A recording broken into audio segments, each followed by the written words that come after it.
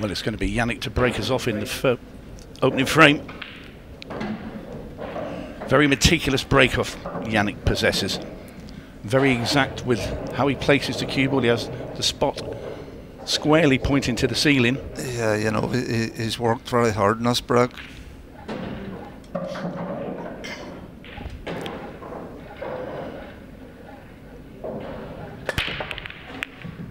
Of course, a race to 7. It's a 50-minute match. As Yannick breaks off and dispatches a ball immediately. Just the start he wanted.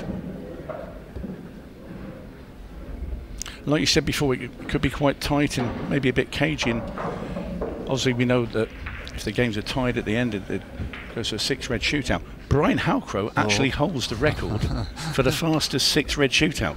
15:09, I believe. Yeah, it just goes to show you, you know, well, and a lot of people's eyes, he would be seen as one of the slowest players, but yet he's got the best time. So it goes to show you that the 6-red shootout is not just all about speed around the table. You know, you need to break the balls well, and you need to take them in the right order, which Brian obviously done. Well, I think that time stood for quite a while, isn't it? I think it still stands, doesn't it? It does, because Brian just told me. Yeah, no, I think it'll be very, very hard to beat. I think, did he pot 1 or 2 balls, maybe? He potted 2 reds from the break, and then he obviously didn't miss. But yeah. They were in a position where it was stun. Yeah. Oh, what's Yannick done here? Well, he's definitely snookered himself. He just wanted to screw back a couple of inches there, and I mean, you wouldn't want for a better finish than that, Ronan, would you? Just literally stunned it dead. I don't know what he's done. Unless he was maybe a bit scared of the cloth being too quick, and he didn't want to dig too deep into it. But to leave it there is a massive error for somebody as good as Yannick. To leave it there would be, well, it's criminal. I don't think he got a kick, did he? It just looked impossible to do what he done. Maybe he did get a bad contact, because surely the cue ball had to come back somewhere. I mean, he was stretching a tad. Yeah, and that doesn't help. But still, you would expect a bit of spin on it. But well, it gives us an opportunity to look at Brian. It's not been presented with an easy chance. Just have a look to see if he can cut that yellow across it to the bottom right-hand corner. Just called his extension. Yeah, it's not the easiest pot to get him started, but if he gets this, he's a good chance. And he has done. That's a great shot, and he's landed plumb on his other bad ball, so I'd be delighted with that. Well, when I used to play against him, he didn't have a glove. That must be quite new. No, I think it's there's a few players now, even my mate Daggy wears a glove now. Even I know some of them started wearing them in sticky conditions out in China and whatever, but it seems to be they wear them at every competition now, so they must have just got used to them and are happy with it. But I don't think it would be for me, to be honest, but everybody did their own. Well, nice little shot there from Brian down the rail. Just wants to drag the cue ball back a few inches, and this should be first blood to the man from Newcastle. Is he on it? I think he's just made it. Yeah, he's fine there. He would actually like to be on the one to the middle just to drop it in. But he's probably going to leave the one up the rail to the last now. Was he playing it to the middle now? I think he might just pop this one in the middle and pop the other in the corner. Right. Screw back into the side rail and out. Just leave a tiny angle on the other yellow into the middle and just roll down for the black. Yeah, it must be sitting well out of the cushion, that one. It must be floating it into the middle handy enough. Yeah, it was. In fact, he doesn't even have to screw back now, does he? He can just roll this in. Yeah, fair enough.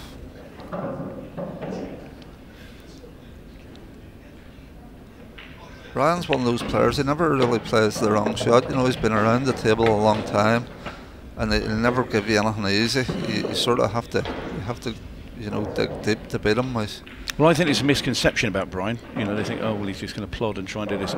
Brian can pot. Yeah, no, he can Brian pot, can play the game, there's no question. And he makes the game easy for himself.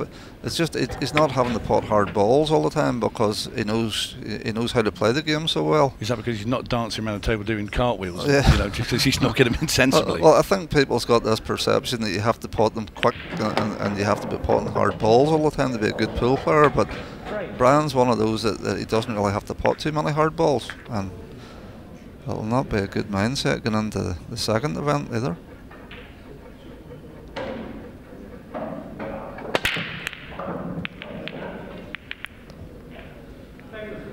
Brian put all his 6 stone into that one. I'm sure it's 6.5. But it's come up dry. And these reds look really gettable.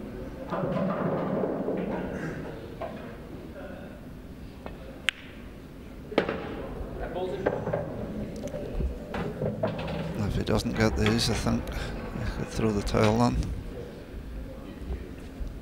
Yeah, we're talking in the sort of stages if he were to throw this one away as well. I think if it was me, the police would be talking me off the top of the hotel. It's hello. Just the way his mind is at the minute, you never know. But it's hard to try and put all that out of your head. I mean, when it's happened, 1 maybe, 3 lots. Yeah, it is. And a time foul. I mean, there's another cardinal sin, if you like. Yeah, he's just done everything. Oh, what's he done here? I think he's just come far enough, hasn't he? But you see, he didn't actually get through it. He sort of poked at it a bit. You can just see he's very tentative. I think. Well, he's having to sway around a little bit. He is, yeah. Only just a little bit of tiny bit of spin here, just to come around the 8 ball a little bit. Use a side. But now's the problem. Is he on this? You know. Could he play the centre red, just left hand side and kick into the yellow? That's. Yeah, he can, but if he doesn't get it right, you know, you can have this can go wrong now. Whereas if he had a bit more angle on that red, you know, he wanted to be over near the cushion playing into that, or it was a very easy shot. But this can go wrong. Oh, he's playing it off the yellow, is he? I think that's his intention. Yeah. The only thing about that is, where does the yellow go? Well, it kicks off that other yellow, and it can come down then and do a bit of damage on him. So you can't play this too hard. Oh, he's played it too easy because he didn't want to play it too hard. He's completely butchered it. And that is a complete. He's basically decelerated that much with the cue that he's just not even played a shot, really, is he? Yeah, he's really feeling it. Yeah, his head's in the bin at the minute. Now he needs a monster shot to get back into the match. If he doesn't get this, I fear for him. No chance. No, it actually hit the top cushion. Well, once again, we see Beaufils make a huge error. You've seen his arm going there. His arm actually, you know, completely pulled the arm out of himself like that. He's really, really struggling. As bad as I've ever seen him out there. Brian's not really taking much chance.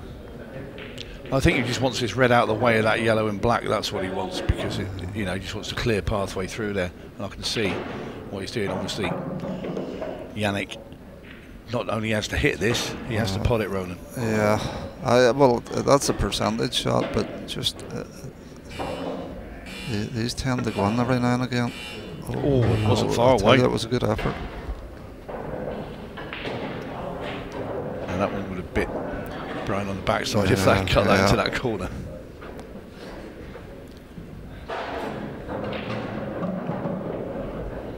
He's just having a look to see if black and yellow both go past red into that corner. Not sure they do. Mustn't. Well, we're getting rid of the yellow for a start, which I don't blame him. So he'll leave the yellow that's nearest the black now till last to roll that in and play the black in the centre, surely. Yeah, or just nudge the black now up a bit. But yeah. Well, he's gone for the latter, which was your choice.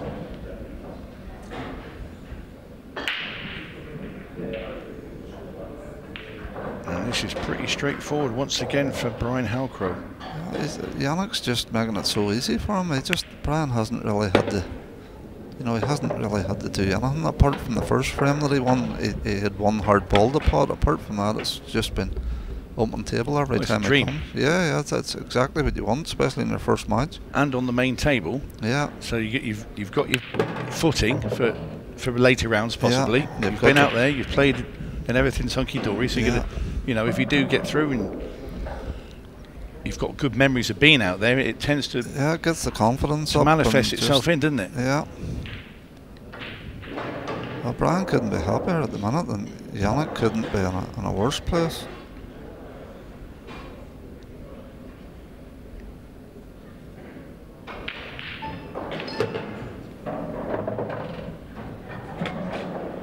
Not too sure about this because he has to force this one. I know but now he doesn't. He wants to get straight on the other, all to the other corner. So he needs to punch this a bit, and then it becomes missable. Did punch it, and is he out far enough? Well, when you play this, if you want to place the left hand side and check this yellow into that corner, it will slide again. The cube, won't it? It will come wide. I mean, he's maybe going to have to play the ball to the corner now, but he has to track it. See the slide? Yeah. Doesn't come directly back, so now he's got an angle on this yellow that he didn't want. Yeah, and it's just the worst angle he could have because he has to force the yellow in now. And do you go off the 3 cushions and back round for the black, or do you screw into the top rail? I prefer in these tables to screw into the top rail because once you start going around 3 cushions, you're having 3 slides. And yeah. Yeah, he's played for the middle. That's good. He's played a good shot. That's a fair bit of side there from Brian Halcrow on that cue ball. So he defied us both. Yeah. He did a bit of both. Screwed round the ankles. No matter, because in it goes, and Brian Halcrow now with an incredible 4-0 lead against Yannick Beaufils. He's moved to a cut break. Surprised at that because I thought it was, well, he was hitting them well enough, but maybe he thought he wasn't getting enough reward from it. But this will not do him any favours this layout. No, well, we do see players change their break from time to time mid-match. Are you one of those players, Ron, or do you just stick with your same break all the time? Sometimes I do. Fairness, you know, if it's going really bad, I would use the cut break. But yes, I think some tables just play totally different. You know.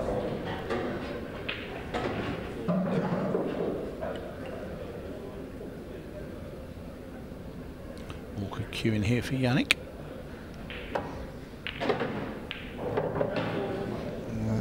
Just about okay, I think. He'll want to be on the one at the bottom of the table. He'll want to be able to screw up the inside of them reds too, because well, everything goes. That yellow that's near the middle pocket, that still will go in the middle of it. It looks a bit tight. Yeah, I think it'll just drop in if he's behind it. He's coming across the table here, is it? Oh, he's butchered it again. I'll tell you what, he lifted off his cue. Yeah, he jumped up on it. Yeah, he had to hit that very thin, and I don't think he could have hit it as thin as he wanted because the red was nowhere. Yeah, it was very snatchy indeed. And this is a horrible cueing shot. Yeah, close to the rail, length of the table cut. You don't fancy this going in. That's a great shot. Of course. That's a great shot. And he was up on foot. Everything I know about Paul, which is nothing. Yeah. He surprised me there too, because just the way the matches went, you wouldn't have fancied him. You'd been out there with the bookie betting on that being missed. I would have done. Yeah. You know, in his frame of mind at the moment, but he's still a wee bit of work to do here because he has to pot this and leave the angle on the second last yellow. Is he on it? He's played that really well.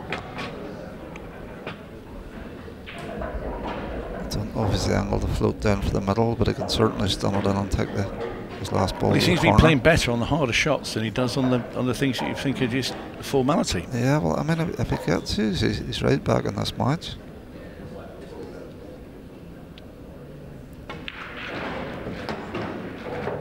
Yes, that looks pretty good. Yeah, it's good on him. Fair play to him because, I mean, from down and out, he just took out two good finishes here. And gets him back into it and gets Brian thinking. Does Brian switch back to his break next time he comes up? Well, I think he maybe has to, because at least he was hitting them good though. This for 4-2. In it goes. And Yannick Beaufils suddenly has arrived at this match. I don't think he can get to 5. I think 4's a push.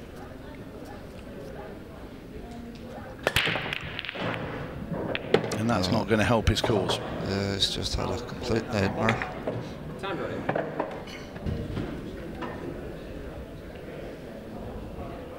Having a look at the break. Keeble just stayed out, but the yellow came along and said, "Oh no, you don't." Yeah, sort of. I think he knew once he seen it going to the hole. I think he had accepted his fate. These yellows are pretty good here. If we can just get to the middle of the table and put the yellow in off the red, free his bad yellow. Absolutely, I was looking just at that as you said it. That's fine, he can drop that one in and go out to where he needs to be. Yeah, just a bit of walker cue, but nothing too dramatic. Should be able to negotiate this. He can even take the one to the middle now if he wants and hold on the red, and then he's actually perfect.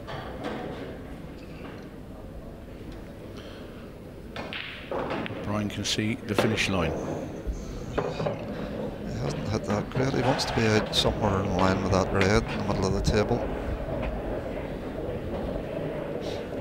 It's just stun up onto it now. Let's play that shot now.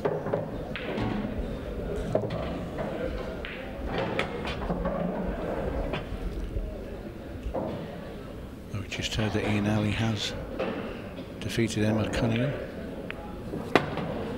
The table next door, so he will go through. Just has to be a wee bit careful here that this red doesn't get in his way, because he wants to screw this back a bit, guarantee himself a shot at the one over the hole. Yeah.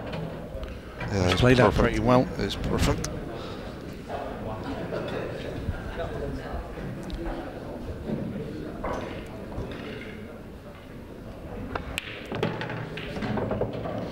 And now just this black, or yellow and black should I say.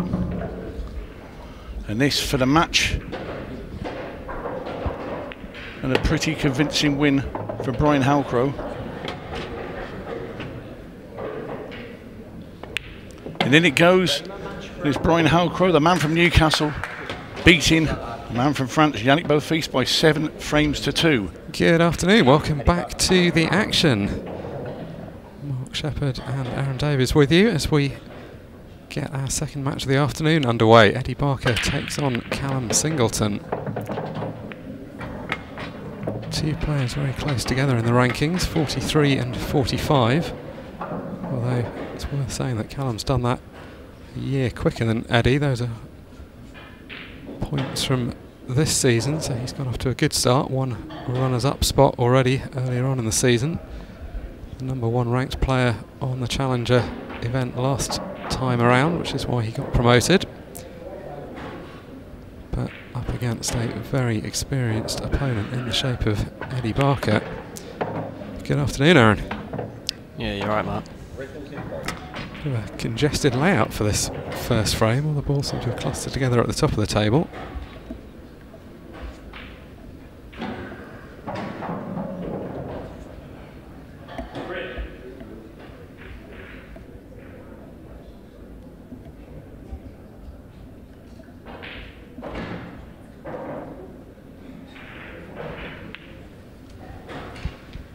So Eddie, unsurprisingly, bailing out from that visit. No obvious clearance to go after. Callum Singleton did so well last season. He was coming into the Challenger event as a well-fancied player to get promoted, but you've still got to go out there and do the business on the table, and he's kind of continued that in his first season as a pro. Looks very comfortable out there. Yeah, last year when Callum was playing in the Challenger Series, I think most of the players knew that he was probably a professional standard, and obviously he's shown that this year through a couple of the tournaments. Yeah, very good run at event 5, losing out ultimately, event 2 I should say, losing out ultimately to Chris Melling, 8-3 in the final. had a fairly lean season apart from that. 3 preliminary round losses, 3 last 64 losses, 1 last 16. It kind of shows how tough the standard is if you can be in the final one week and then struggling to get out of the first round the next week.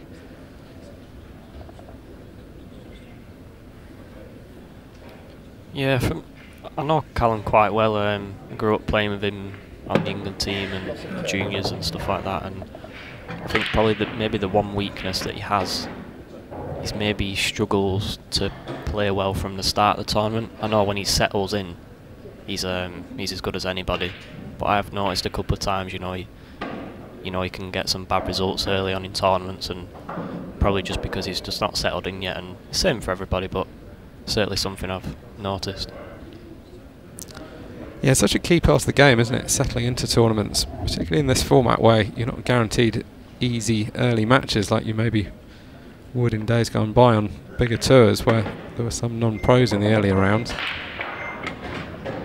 It's important both to get off to a good start in any individual game and also to get off to a good start in the tournament. We were just talking off air at the beginning about how long a wait it is if you do lose your first round match. You're not going to be playing again until Saturday, so effectively got a day and a half off.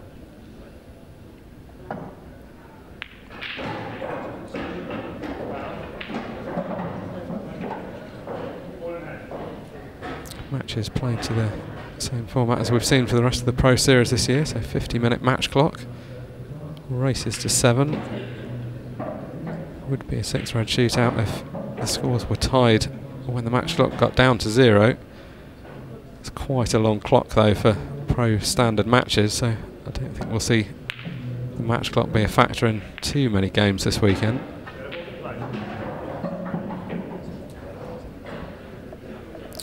Usually tactical frame this. There aren't that many situations in this rule set where you get this kind of pool played, but both players struggling for any attacking options, so just trying to play kind of containing safeties and promote their balls.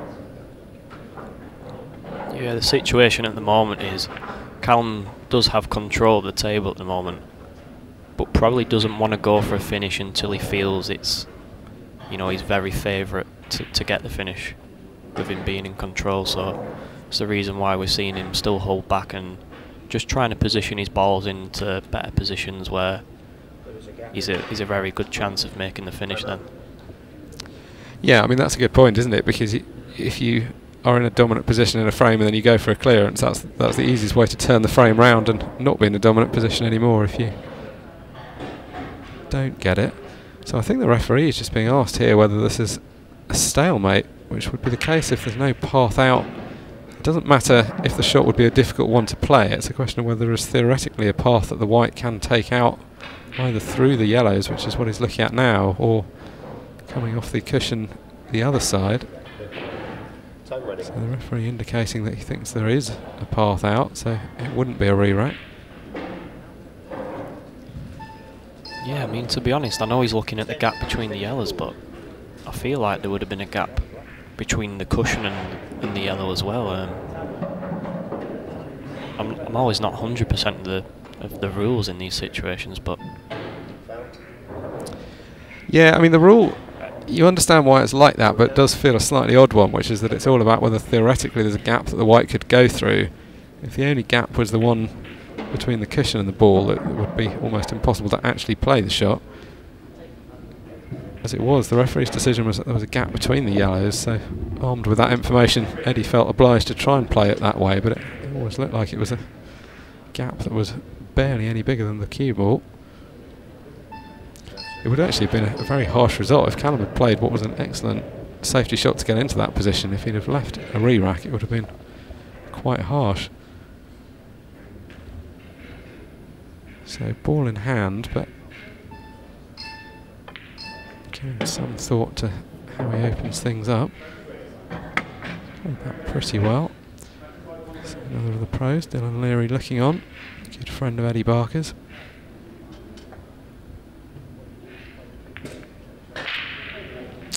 There again is an example. It was a potential finish, but decided that it wasn't worth losing the initiative from what is otherwise such a good position for yellows.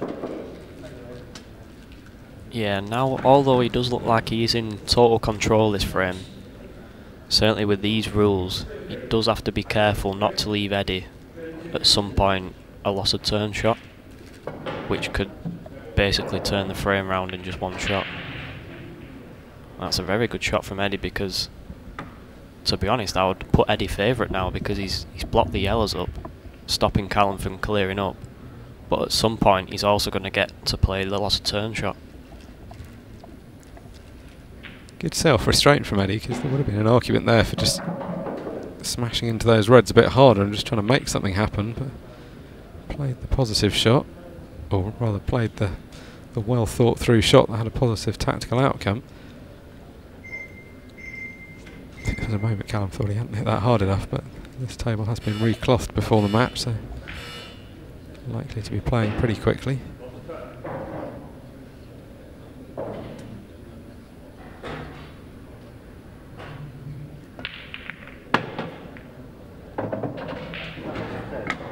Played a decent shot. I think he was actually trying to add the icing to the cake by also possing the yellow that the cue balls finished nearer to. That would have been an excellent outcome from his point of view if that had dropped as well.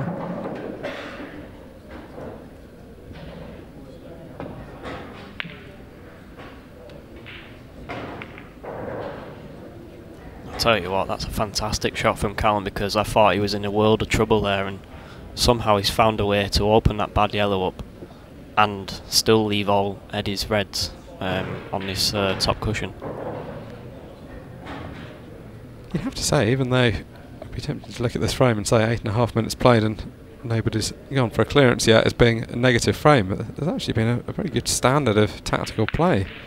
Both players have played some good and at times quite difficult shots.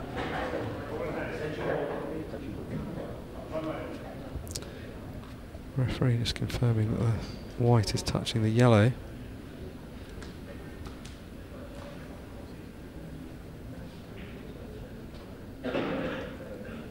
So not obligated to hit another ball, he's obligated to hit a cushion. That part of the shot still needs to be made, but can choose to, even though it's a touching ball, he's playing a different yellow.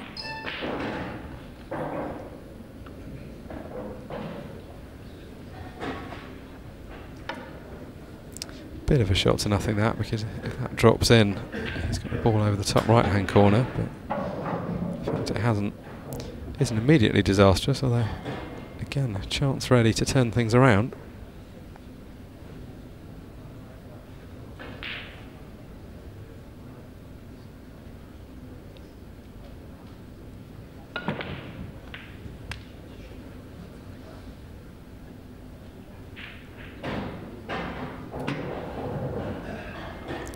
So it seems like the tactical situation has largely been resolved now.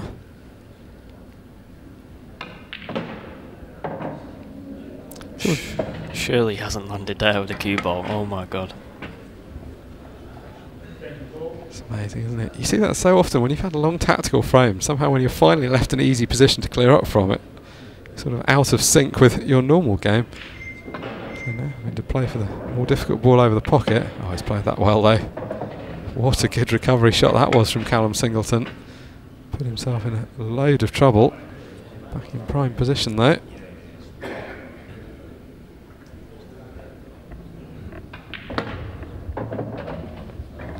Well, in the end, he's reaping the rewards of some very good tactical play earlier on in this frame. Good standard actually from both players, but it's Callum Singleton that gets the first frame on the board. So I think we're looking for a slightly different kind of layout this time, hoping to have a more open split of the ball so he can go for a clearance.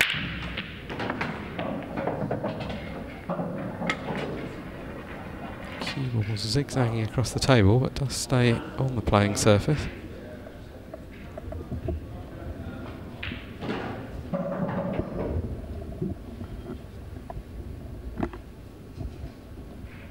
Style of break, you do often see the balls get a bit more clustered up, and that's kind of what's happened here.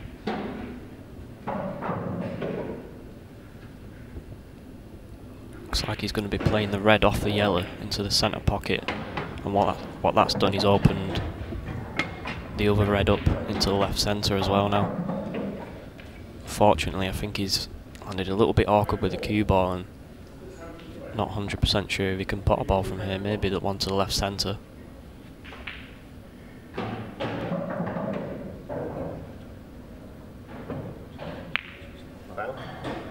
He's missed it completely. It was certainly tight as well, and with the cue ball on the top cushion, it certainly wasn't easy.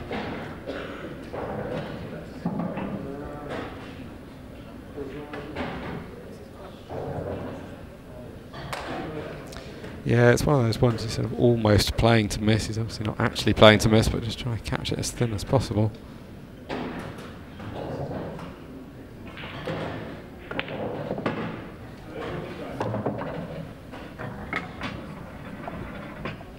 Don't think Eddie will be too disappointed with the first frame. He was never in perfect shape, but kind of battled well into it. Good chance now, though, to open his account.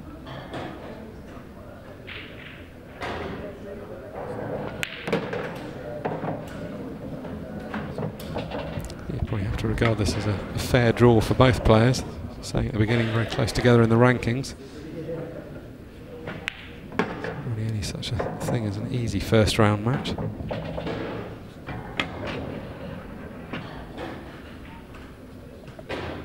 Yeah, certainly in the Pro Series, the days have gone of having them easy draws early on, and being able to play your way into the tournaments.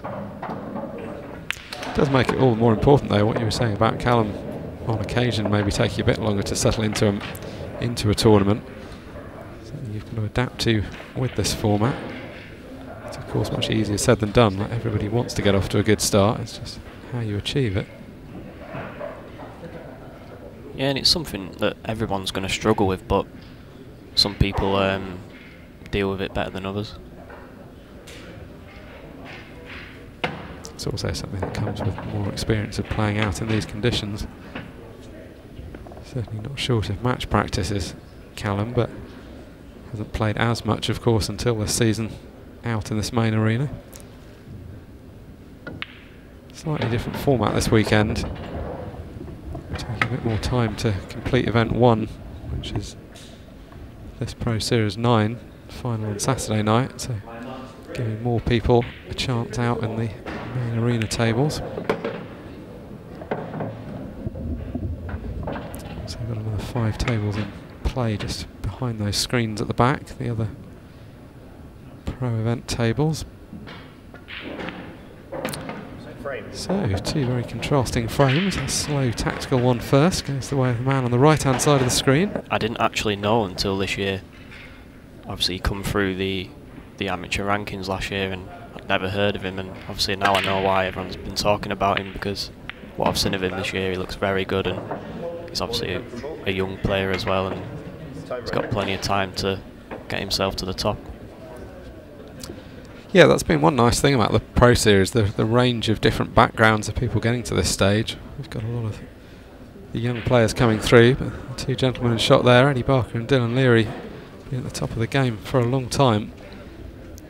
Bring a lot of experience to the table.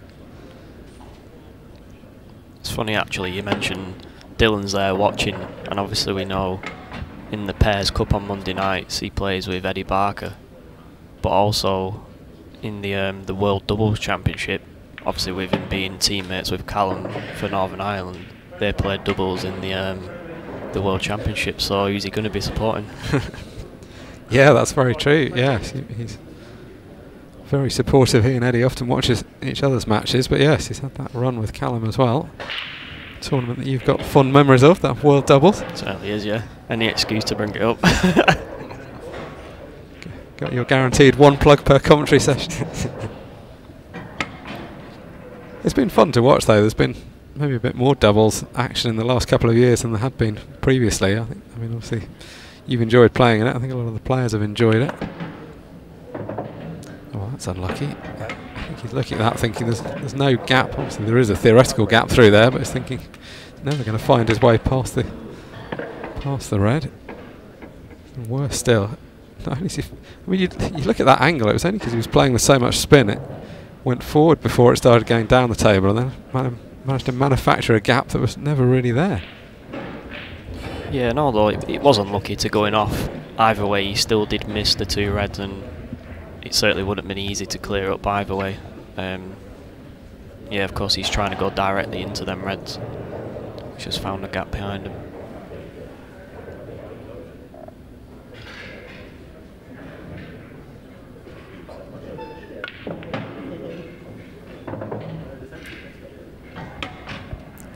Kind of played as a two-way shot there. He was hoping that he'd open the balls up, but knew that if they didn't quite come open, he'd probably have a chance to play a reasonably good safety shot back.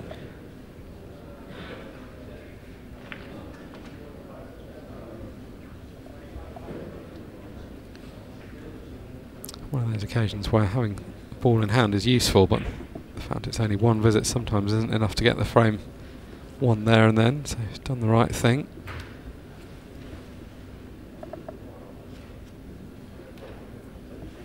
Hard to judge these kind of one cushion escapes when you're as close to the cushion as this. Foul. Ball in hand. Better the tables have been recovered before this tournament, but if I understood correctly, the cushions haven't been changed from the last event, which is, I think, actually proved quite a popular decision. Probably means the cushions will play a bit more predictably and less slidey. Also probably just tightens up the pockets a shade.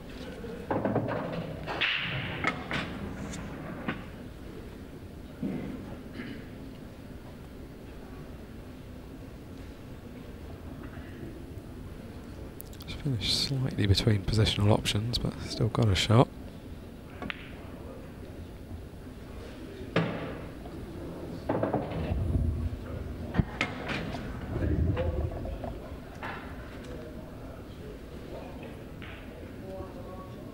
We're happy enough with where these yellows are sitting. This is a kind of straightforward practice finish.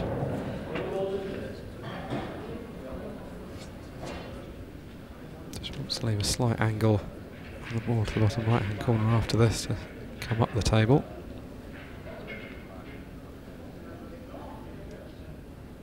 Yeah, to be honest, I think it doesn't really matter what ball he leaves till the last, but out of the 3 yellows I probably wouldn't have left the one that he is going to leave till last, which is the bottom right corner, because he could land a little bit of a funny angle on it possibly. Yeah, I mean, there isn't necessarily a right or wrong way. That was my thinking of ideally not leaving that one till last, but should still be fine. And I mean, that is probably just about the funny angle I was talking about as well, because he might just have enough to be able to screw it, but if not, it's not easy to go forward.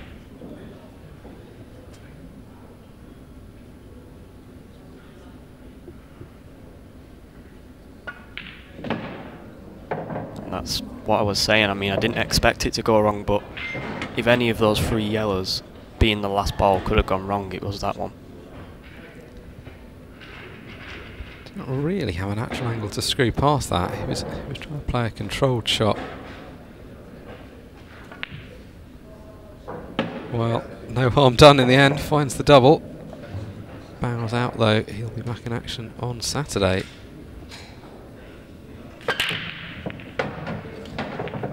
Well, I suppose it's always the danger of that break. You're sort of playing from the side. You're always queuing a bit across the front ball. You just got to be careful you don't go too far across it.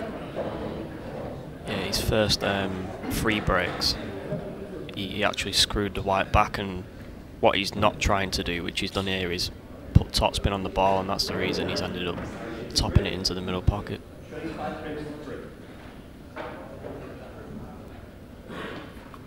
I won't be too disappointed though, because when the balls are messy like this, it's if you're going to go for a finish and you go 2 or 3 balls into the finish and you don't get it, you do make your opponent a massive favour, and obviously this is a tough finish.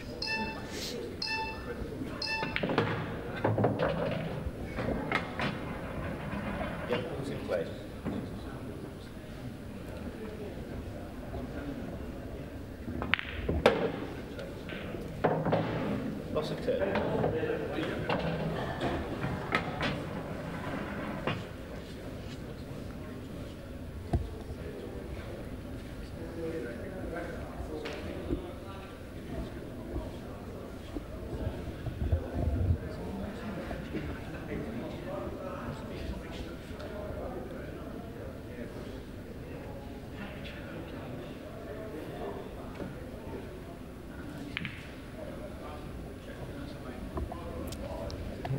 Just played there, didn't want that double kiss, wanted to try and leave the cue ball up tight near the top cushion.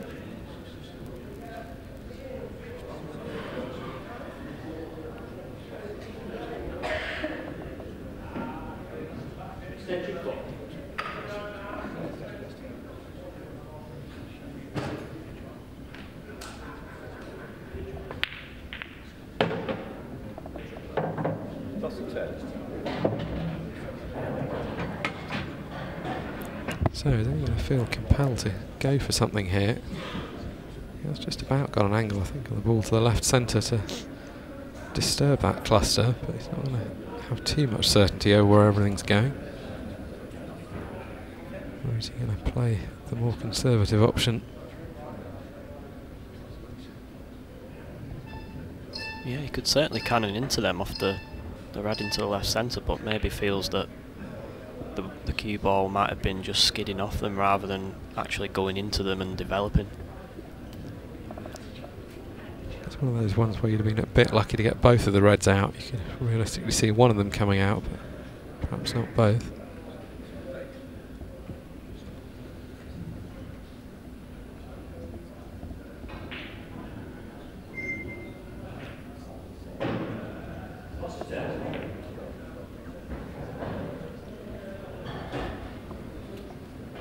The scores are tied at this point, obviously means there's no sort of immediate pressure on either player. It's not one of those situations where one person's a long way behind and feels compelled to go for a finish.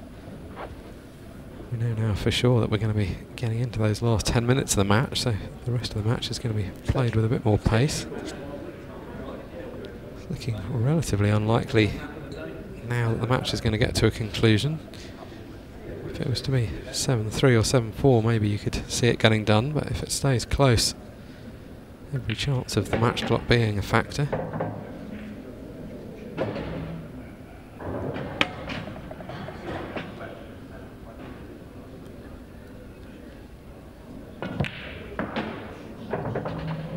Wow, how's that a shot for Eddie Barker? Very creative. Spotted that there was a plant towards the opposite centre, off the cushion, plant the red into the red and the yellow together. What a great finish he's fashioned here. Yeah, and he actually only just spotted that shot on this visit, because if he would have seen it on his last visit where Callum played the loss of turn shot, he could have done the same thing on that visit. Could have potted the one into the left middle and left that plant. So yeah, I think he only just seen that on this visit and played it very well as well. Controlled the cue ball as well. So as Eddie breaks off in this frame, there's not really any pressure on the outcome. Don't see in terms of pride of performance like to dash off a quick clearance to get it over the line 7-4, but 6-4 and 7-4, no real difference between them. Well, not a great rack in the end by the look of things, but actually the balls are split kind of okay, so chance for sort of buzzer beater clearance, but unfortunately for Callum it won't be one that gets him anywhere in the match. It'll just be a highlights reel moment if he does manage to clear these up.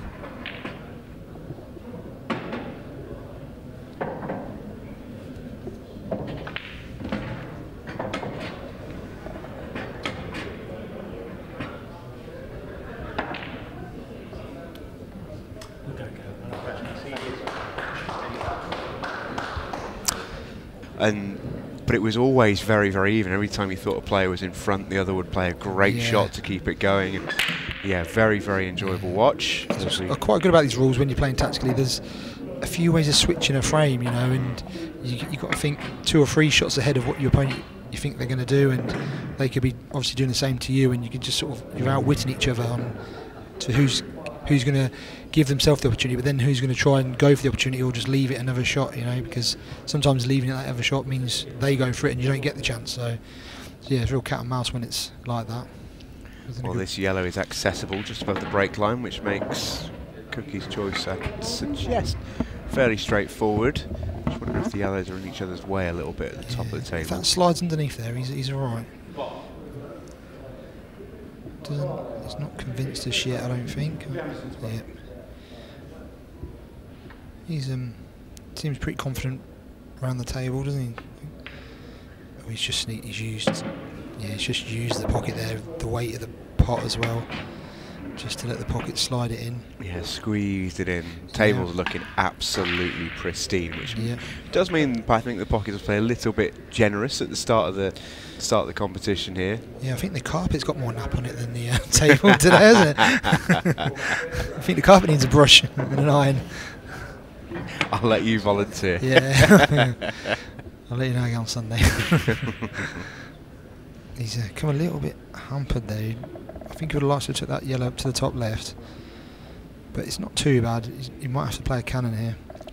Do you think there'll be an element of players getting caught out a little bit by the speed of the table in the sort of early going?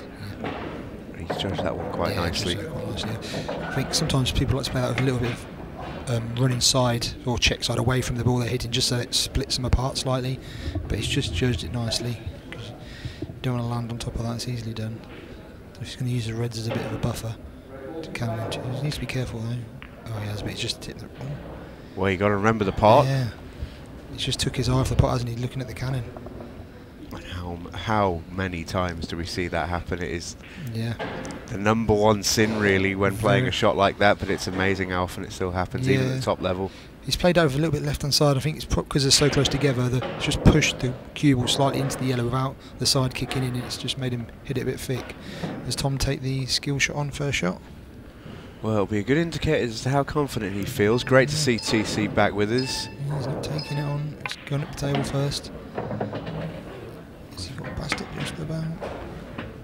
Very interesting to see how TC goes, because he was in demon mode for what felt like a good 6 months, sort of at the turn of the last year.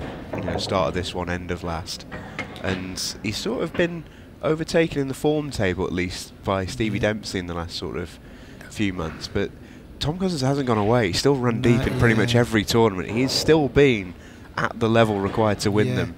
Is it between Tom and Steve, I take it, for number one spot? Yeah, if Chris Melling can mathematically do it, but he needs a big performance this weekend, and I think he'd need Tom and Stevie to pull up a little bit short. So Chris is a real outside shot, but pretty much between Tom and Stevie for number one. And I mean, it says a lot for me for Chris Melling to even still be in consideration when we talk about how good a time Stevie and Tom have had in the last year and a half.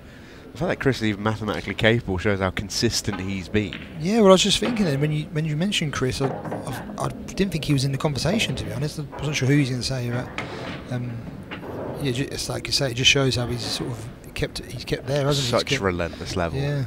It's actually an underrated part of his game, I think, because he is so mercurial. People can see him as this bit of a maverick and almost think, oh well, but he's just been so consistently great ever since Ultimate Pool began, really.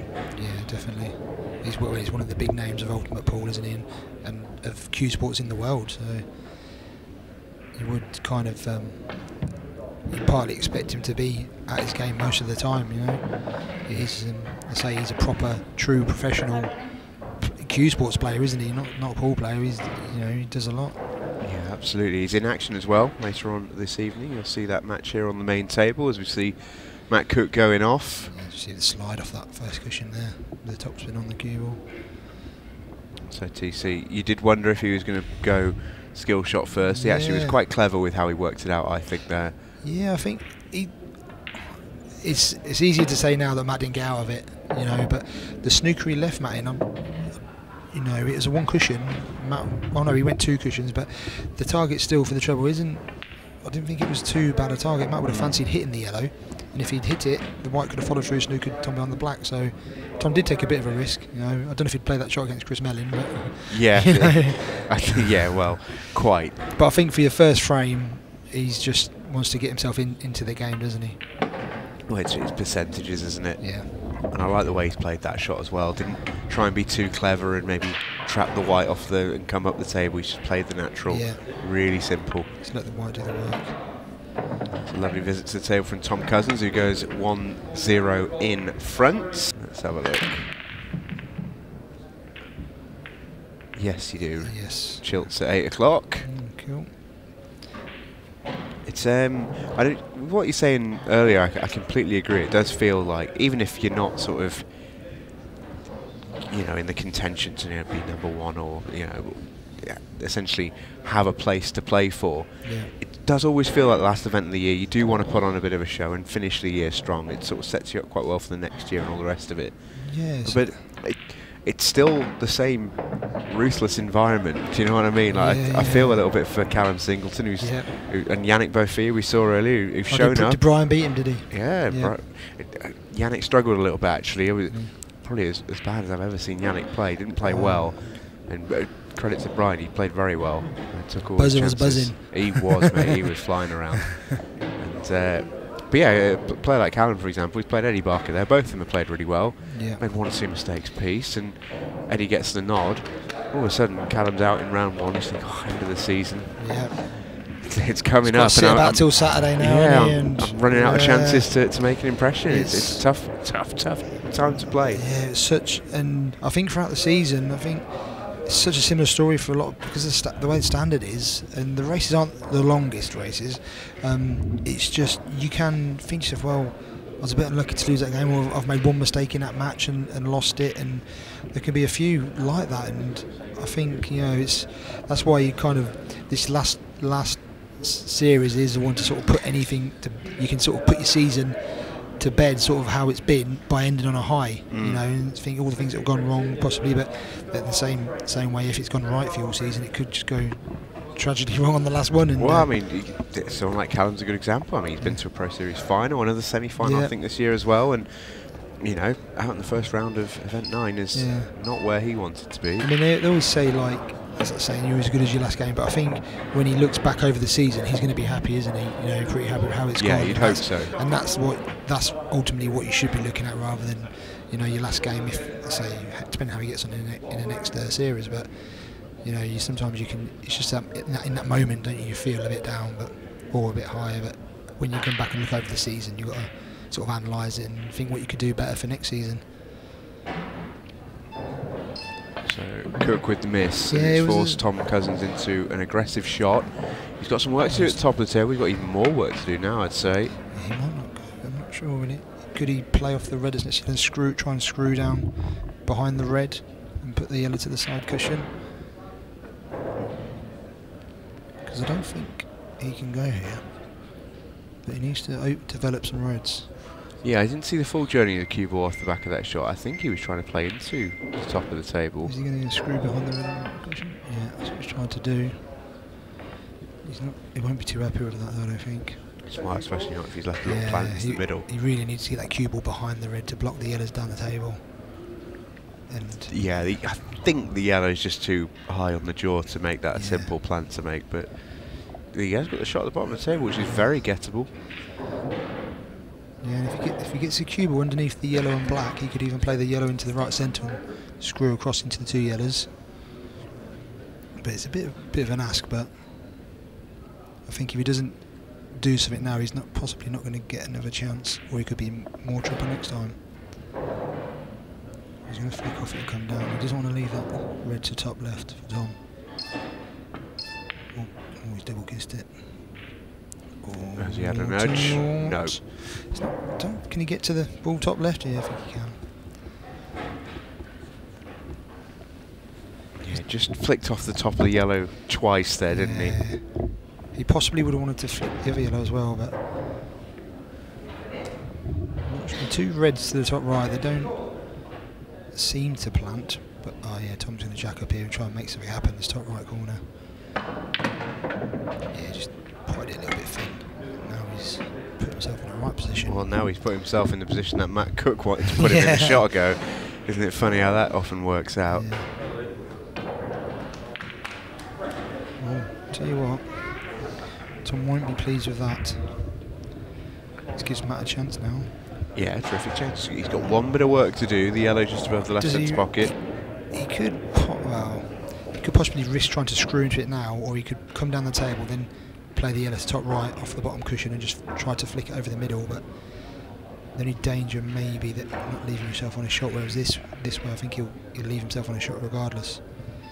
Yeah, screwed towards that yellow. He's tried it. He's got it. Not quite. Might be leaving it till last now to play down the line. Which isn't the worst idea in the world, just means you've got to make a tough ball. Yeah, and you probably don't want to land straight on it because the knuckle can just bump the cue out nicely for the black as well. So maybe it was a bit of a free go. There was a risk of screwing into the middle pocket, but yeah. So just come inside it. So he's gonna just try and get on it and play up the line.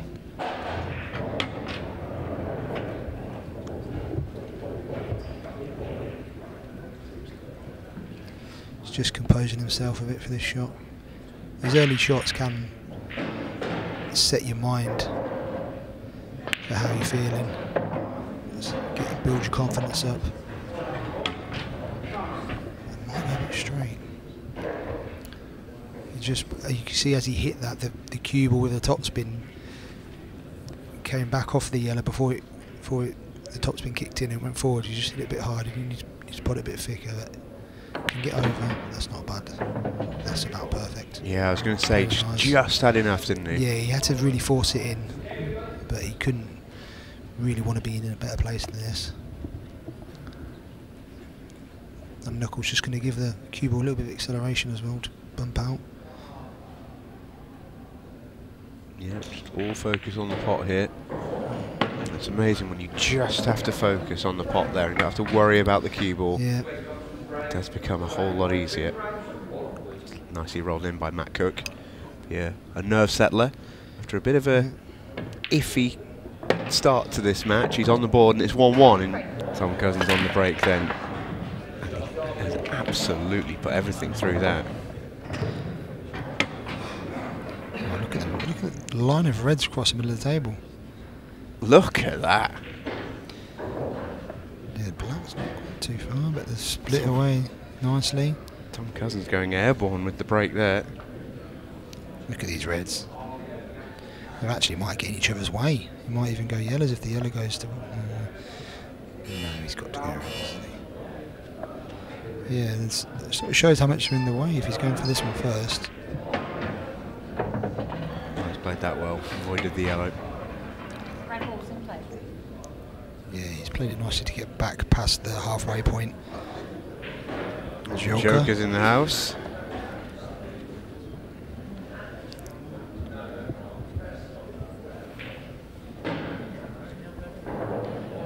Yeah, the two reds to the left of the table that's next to each other there.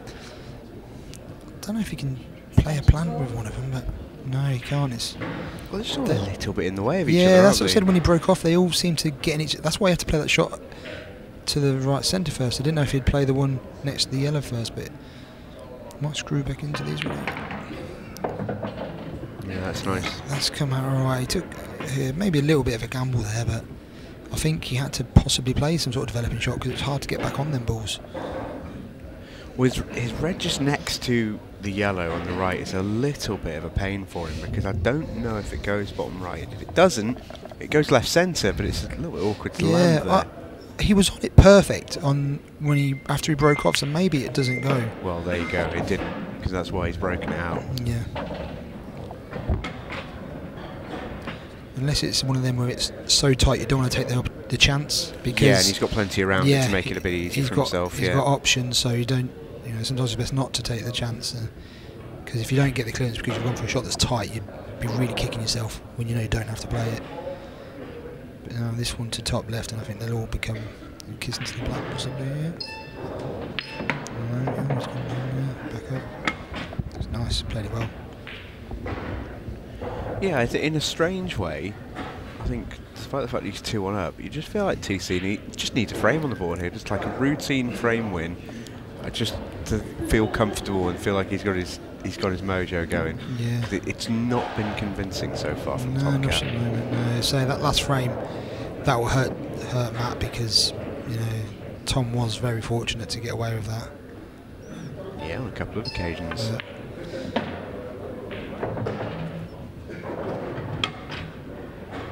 The old smirker come out.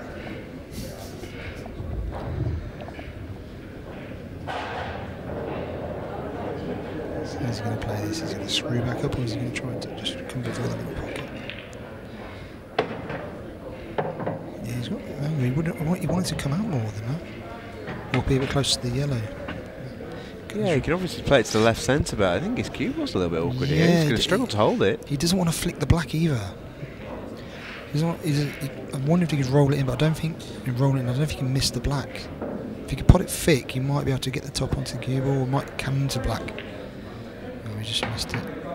He's done really well there. It's a good shot.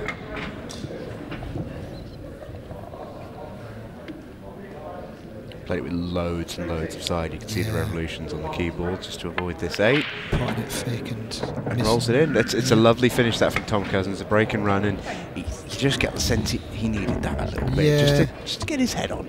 Well, that in its own way is an incredible achievement. Yeah, that is, because it's tough, you know. Well, Cookie's found his break. Oh yes, that'll do him. That's the prime example there of like that. That's like watching 3 darts. Treble 1, treble 5. There's the treble 20. Yeah, that's what he's trying to hit. Just finding it, yeah. And that's the one he wants, definitely. Yeah, that's a beauty. Look at this. This is how he was breaking in the last series. He was taking a lot of. When I was watching him play Gareth, he was getting a lot of breaks like this. Yeah. Ball splitting nice, hitting them well, and taking them out. And when you're under a lot of pressure, this is ideal for you. You know? Well, that's how Tom Cousins has made his living. Is how many times has he come to the table with a split that you think, oh, he won't miss these in moments of pressure. When you've got a break that's going well for you, it's such an incredible weapon. Yeah, the thing is, I think that sticks out with Tom though, he does get that happen a lot, but when he has that really tough shot, he just still makes it look easy, you know, and that's, you know, he does that so well. Oh yeah, that wasn't to underplay anything. No, hands down. That Tom does afterwards, for sure. Yeah, so it's when you watch it, you think, oh, he's got to play a hard shot now, and then he just makes it look easy anyway. So I don't think there is hard shots when he's concerned.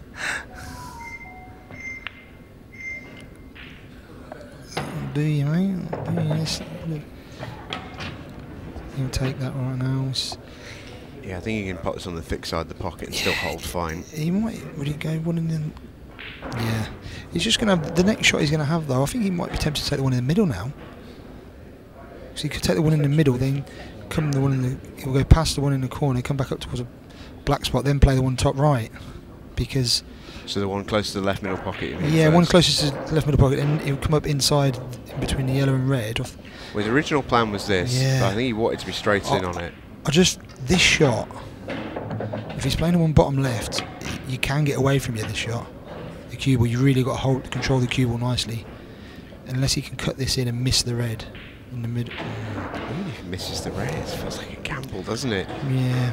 If you cut this in, and even if you miss the red, you're sort of dicing a little bit with the yellow a little bit. Yeah, you need to. You want to come back up inside the yellow, so you don't have to leave too much of a thin cut. Loads and loads of right on that. Yeah, he's right here. He can just hold his cue ball. He needs to pot that. He needed to pot that last red quite thin as well to the sided grip. Yeah, you can see the revolution on the cue ball. He played that with loads and loads of check just to straighten the angle up. You won't want to do too much with this at all. Literally just kill it in. Yeah.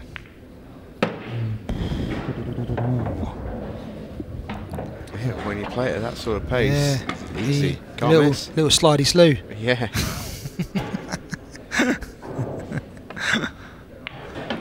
That's. Get your own book of catchphrases. Yeah, soon, mate, well, they're not really genius, are they?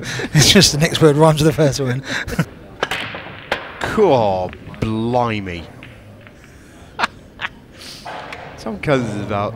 It wouldn't surprise me if there's a crack in the slate there. Yeah, when that's come down, possibly. What an absolute boomer this is. See, if you can watch the cue ball, it just gets so much bigger the closer it gets to the camera. From shots from above, if you could just do them in slow mo, you can see how big the cue ball gets for how close it gets to the camera. Looney Tunes, isn't it? yeah. So Matt Cook's got to go. He's got 4.5 minutes to try and force 3 frames. I don't think he'll have time for 4, but clock will stop for racking, and he just needs to get his chances. And he might want to just flick that red on the way through to open the pocket. Maybe the plant goes. I'm not sure the plant's nice though. It must go, otherwise I think he might have been a bit more careful with the. Say be careful, 15 seconds, you can't really be too careful, you just. Well, it went independently. Didn't think that was the case. Yeah, I think the trouble was it was just this red that's still there, we have to screw into it, whereas if he flicked that red on the way through, he moved it out the way for that red. maybe he did try that, but like I say, when you're rushing, you can't really take too much care. You have to just get on with it.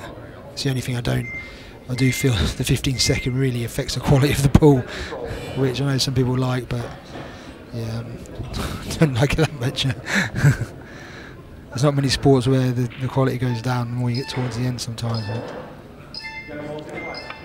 I think it's almost become part of the skill, hasn't it? Yeah, it's definitely something.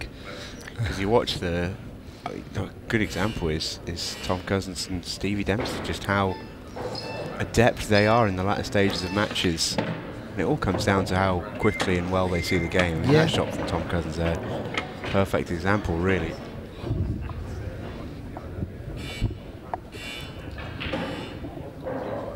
Yeah, he doesn't look like he's rushing, does he? And Tom Cousins never once in his life looked like he's been rushed. You've seen him at the burger van.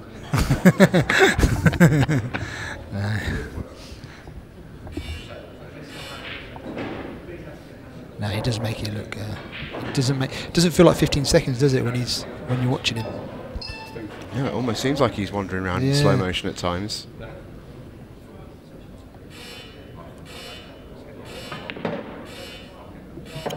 he's just using this clock well, isn't he? Just to see it off.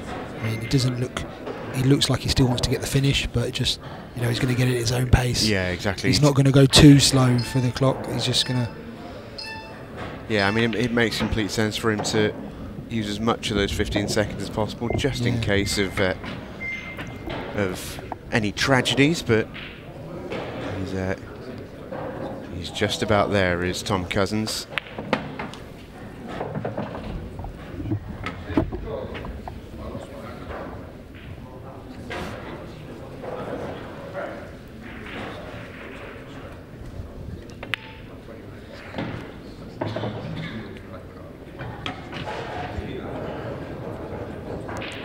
Off nicely. Very, very good from Tom Cousins, who completes the job against Matt Cook. He's got his hands full here with Jordan. Jordan's been on fire the last few events. He played well in China last week. He was unfortunate to lose in a deciding frame, but all in all, you have to put Jordan favourite. Yeah, that's right. On recent form, Jordan Shepherd, the wizard. I mean, he was incredible at the last event here in Blackpool. He got close to the first event, but the second one, he was just outstanding. And he's one of those players that if you let him get into the table, it can be over in the blink of an eye. Yeah, Jordan's certainly one of them players that when he goes on one, he can destroy anybody, and he played brilliant the last two events. And to be honest, I was fortunate to beat him. He missed a couple of chances which he doesn't normally miss, and I took them, and that's what you got to do against these top pros. Got to take your chances when you get them, and here's one here for Luke. Well, the thing with Luke is he'll want to get in very, very early. Needs frames on the board against these type of players, But this is a great opportunity. I mean, it does become psychological, and do you go into these games, you know who you're playing. You can take it two ways. I think, well, this is a big challenge. I want to go out here. I'm the underdog. Let's see if I can take a big scalp. Or do you sort of fold it in amongst all the atmosphere out on the main table? Well, you've just got to play your normal, natural game, and don't worry about who you're playing. I mean, if you start worrying about who you're playing, then you've no chance of winning. Just play your own game. Don't let any outside interference get to you. And a little bit surprised he's played that shot there. I think he could have played for the right of the yellows, of the two, into the bottom left-hand corner. I'm not sure if it went, but if it did, I'm a little bit surprised he didn't play for that. He's okay. He can play the yellow in the top right-hand corner and screw over for his yellow on the side cushion. And if he gets on that, he'll be in perfect position.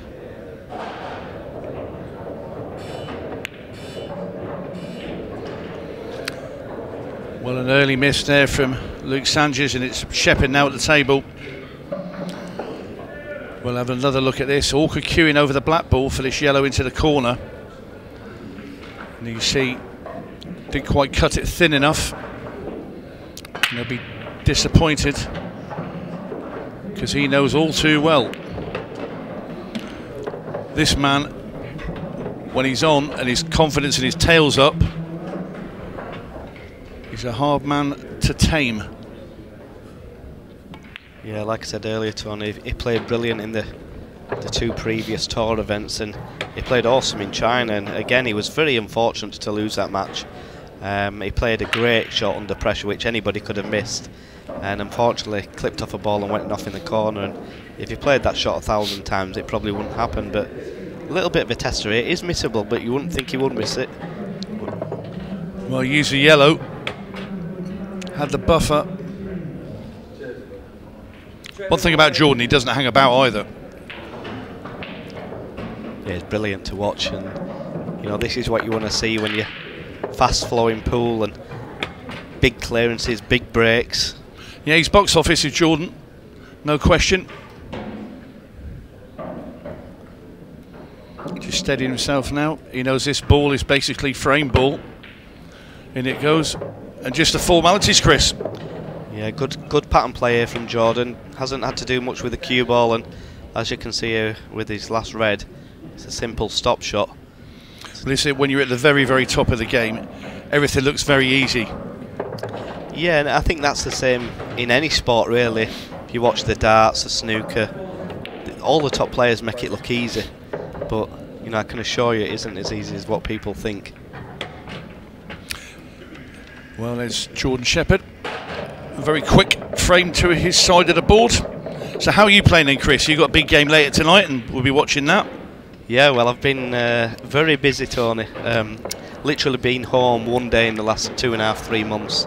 Ooh. I was in America for a week, flew to Spain for a week for tournaments, flew to Vietnam for a week playing over there in the Asian Open, flew from there to Thailand for 2 weeks, flew from there to China for 2 weeks. Well, you might as well take in all of Asia while you're out there. Yeah, and I got home and I was home one day, did an exhibition down in Hastings, stayed over. Next day I did an exhibition in Birmingham, and the day after that I flew to Ireland where I've done 3 days exhibitions in a row, and then flew here. I got here about an hour ago. So preparation not great, but on the other hand I've probably played more pool than anybody on the planet. I was going to say, if it's non-stop playing pool, you don't really need to practice, do you? Good break here from Shepherd. We'll have another look. Kept the white coming straight up to the middle of that top rail. Did a game earlier with Phil Parkin and Lee Anderson, and I think we had 3 or 4 in off the breaks in a row. Phil Parkin went in off in the same top left-hand corner, but like two breaks in a row, and you just can't afford to do that at this level, can you? No, not this level. I mean, Jordan really here has only one shot to play, and if he can pot that yellow in the bottom, screw straight back, pot the yellow in the middle of the table in the middle pocket, and just cannon the red, I think this frame's over. Well, I'd have never played that shot, but he's played it well. Oof. He's played it well. He's had a nice little flick. He did play to do that. I would have been using the yellow over the middle to just nudge that black out, and then he was on the other yellow over the opposite middle pocket. But he's got a few tricky little shots to play here as Jordan. Which that yellow right at the bottom of the table for me that's obviously stands out as being the major problem. Yeah, and what you could go in here. Would you go in or not? Well, I'd try and just flick the red. I'd actually try and flick the red and flick the other red, if that makes sense. I do understand that. Sure, it's quite a tricky little shot to be playing. Oh, a touch harder, and he was plumb. I think he's still okay. It's not the end of the world. He has got an angle to go up the table and get on his other yellow, but the problem here is that what people don't see at home, this table is so responsive that this natural shot here with Jordan playing the yellow in the middle, the natural angle will be to cannon the red that's in the middle of the table near the bolt line. But on here it throws so wide. As you can see, it's screwed it. It's trying to cannon the red. What a great shot. Wow. Still got a little bit of work to do, but that is some positional shot. He's going to have to screw 2 cushions, side cushion, top cushion, in behind the red. Or can he roll it in and cannon the red? Well, he's got away with one there. That wasn't the shot for me. No, it wasn't. It was very, very dangerous. If he catches that red half ball, he's snookered. If he catches it the other side, the cue ball comes across the table, he's got no shot. He can use the red to kill the cue ball. He's gone further down the table with the cue ball than he'd liked. Well, I will say this. This shot on any normal Supreme table is a tough shot. On here, I'd expect Jordan to get it probably 8 out of 10.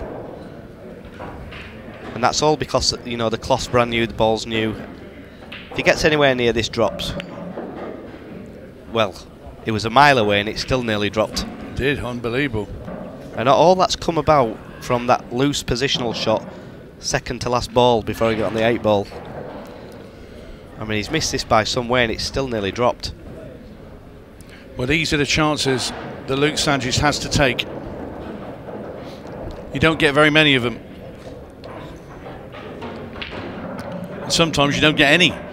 Yeah, I've played enough tournaments where you don't get many chances. And well, it's you that's normally doing the dishing though, isn't it? Sometimes, yeah. Never mind sometimes. You're always here at the business end, mate.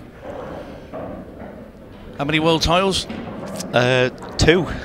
I thought you won more than that. No, but I didn't play for about 9 years in the World Championship, so maybe I would have won maybe 1 or 2 more. Who knows? Sure you would have done. Well, I wouldn't be playing the cannon. I wouldn't be playing this. No, that is never the shot, Luke. That is never the shot. And he's conceded. Conceded the frame. Yep. Slightly distracted. Maybe it was a loudspeaker, I think, in the arena when they're announcing matches on some of the outer tables. Yeah, and he lost the cue ball again there, did Luke. It went towards the side pocket. Well, we'll still be pleased with the result of the break, though. Yeah, and it's just all going against him, really. I mean, these have come out pretty difficult. He's got a couple of awkward reds. But I will tell you something, if he can leave that red over the top corner pocket, it might not be too bad. But what red does he pop before that?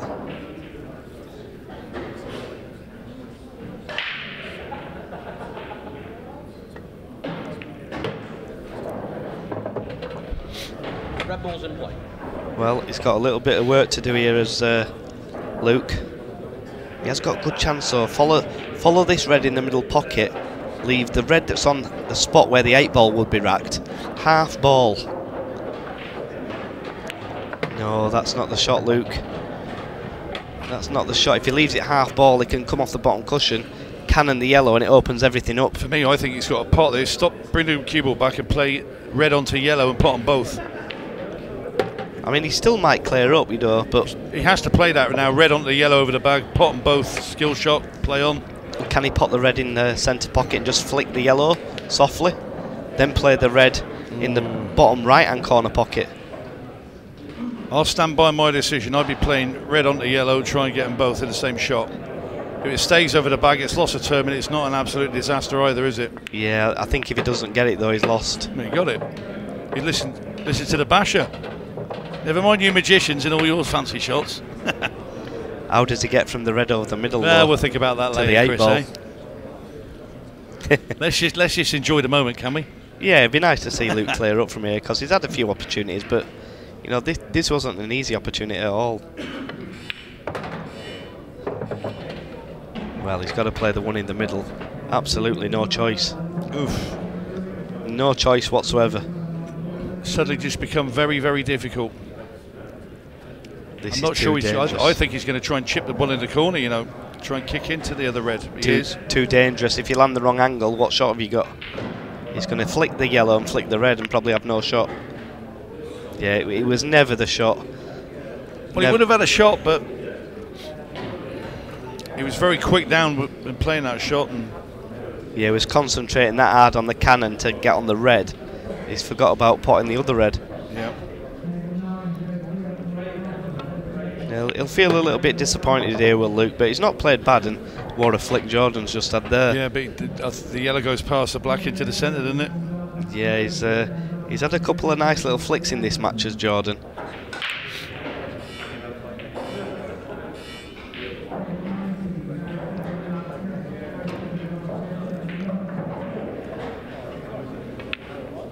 Oh, wow. We didn't expect that one. No, we didn't. Took it for granted.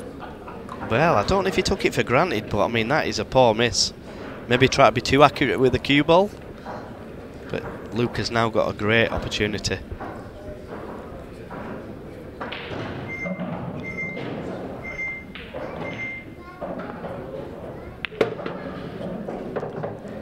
Control that nicely. Is he too straight? If he's straight, it's a stun shot and play the double. Yep, all day long. Get in the right position. The double's fairly straightforward, though. Yeah, you take that. This is missable though on these tables. Oh, great shot there. Well, that's a fair break there from Luke Sanchez. Wow. Look at the yellows. Well, look at the reds. What'd you take? I think you take the yellows, but... Well, I remember a quote you once said when you were commentating on one of my games, Tony, back at the World Championships. You said he's brought them that good, he could turn around to his opponent and say, which ones do you want me to go for? Yeah. Wow, they are unbelievable. You could do that now, couldn't you? Definitely, I You mean, choose my colour for me, go on, I dare you. yeah, and he'd love to be able to get rid of that red Does at the, the top I was end going of to the say, does the table. black go past that red in the middle? I think it does, doesn't it? So that would be the only way that you wouldn't choose yellows, I think. He's calling his extension. I think he's going to go for the reds. Yeah, can he spin it? Oh, not sure, Tony, not sure. If the red goes past the yellow in the top right hand corner, then he'll probably leave the one over the middle to go up table for that ball. But I don't think it does.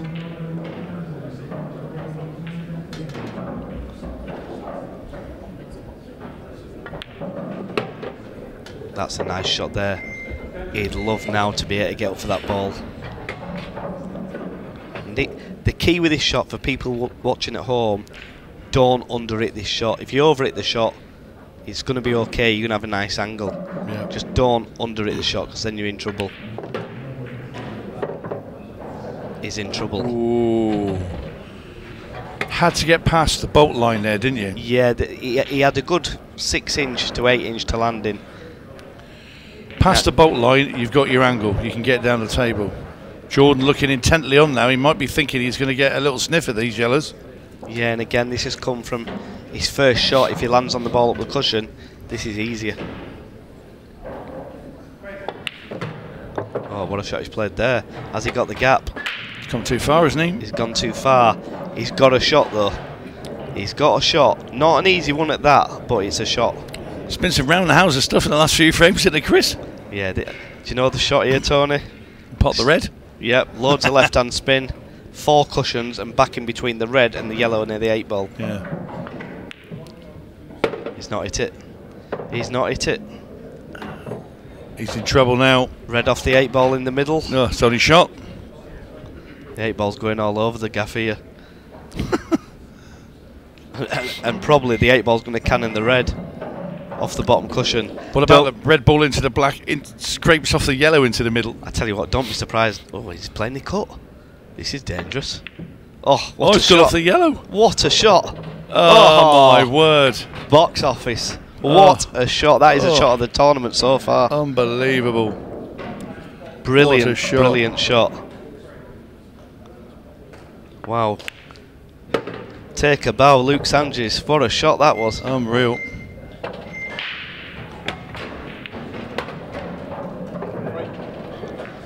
And if that doesn't pick him up, nothing will. No. And That's that an is unbelievable shot. Yeah, and that's really going to hurt Jordan. What a shot he's played here. That is so difficult to play at that pace and get the cue ball back down for position. And playing well again. Cue ball. Oh, same pocket 3 times Unbelievable. And that could be the end of Luke Sanchez. Yeah, and it's a little bit unlucky. I mean, the cue ball is going towards the pocket, so you can say that it's a bad break. But the balls are always going to help it in, aren't they, as they go up with it? They are, and wow, look at them yellows. Look at the reds. Yeah, well, there's his ticket to the next round for Jordan Shepherd.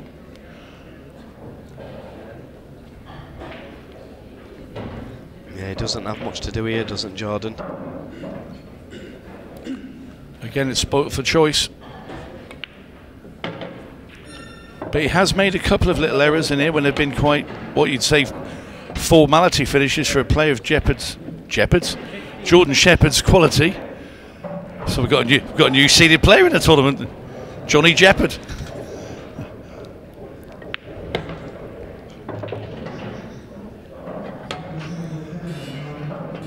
Anyway, we'll pick Chris up off the floor from laughing. Yeah, that's tickled me, that one. You want tickling? Well, how'd you fancy that, Chris? You fancy him now? Well, if he doesn't clear up from here, then he doesn't really deserve to win. Oh well. Well, you kind of feel that he's been good. He's had some funny moments, and Luke Sanchez has been, you know, he could have been level with him, but, you know, with a couple of chances early doors. Yeah, he's just gone in off 3 times in the top right corner pocket. But this is what champions are all about. Yeah, and he's missed a couple of good opportunities, really. This red and one decent positional shot.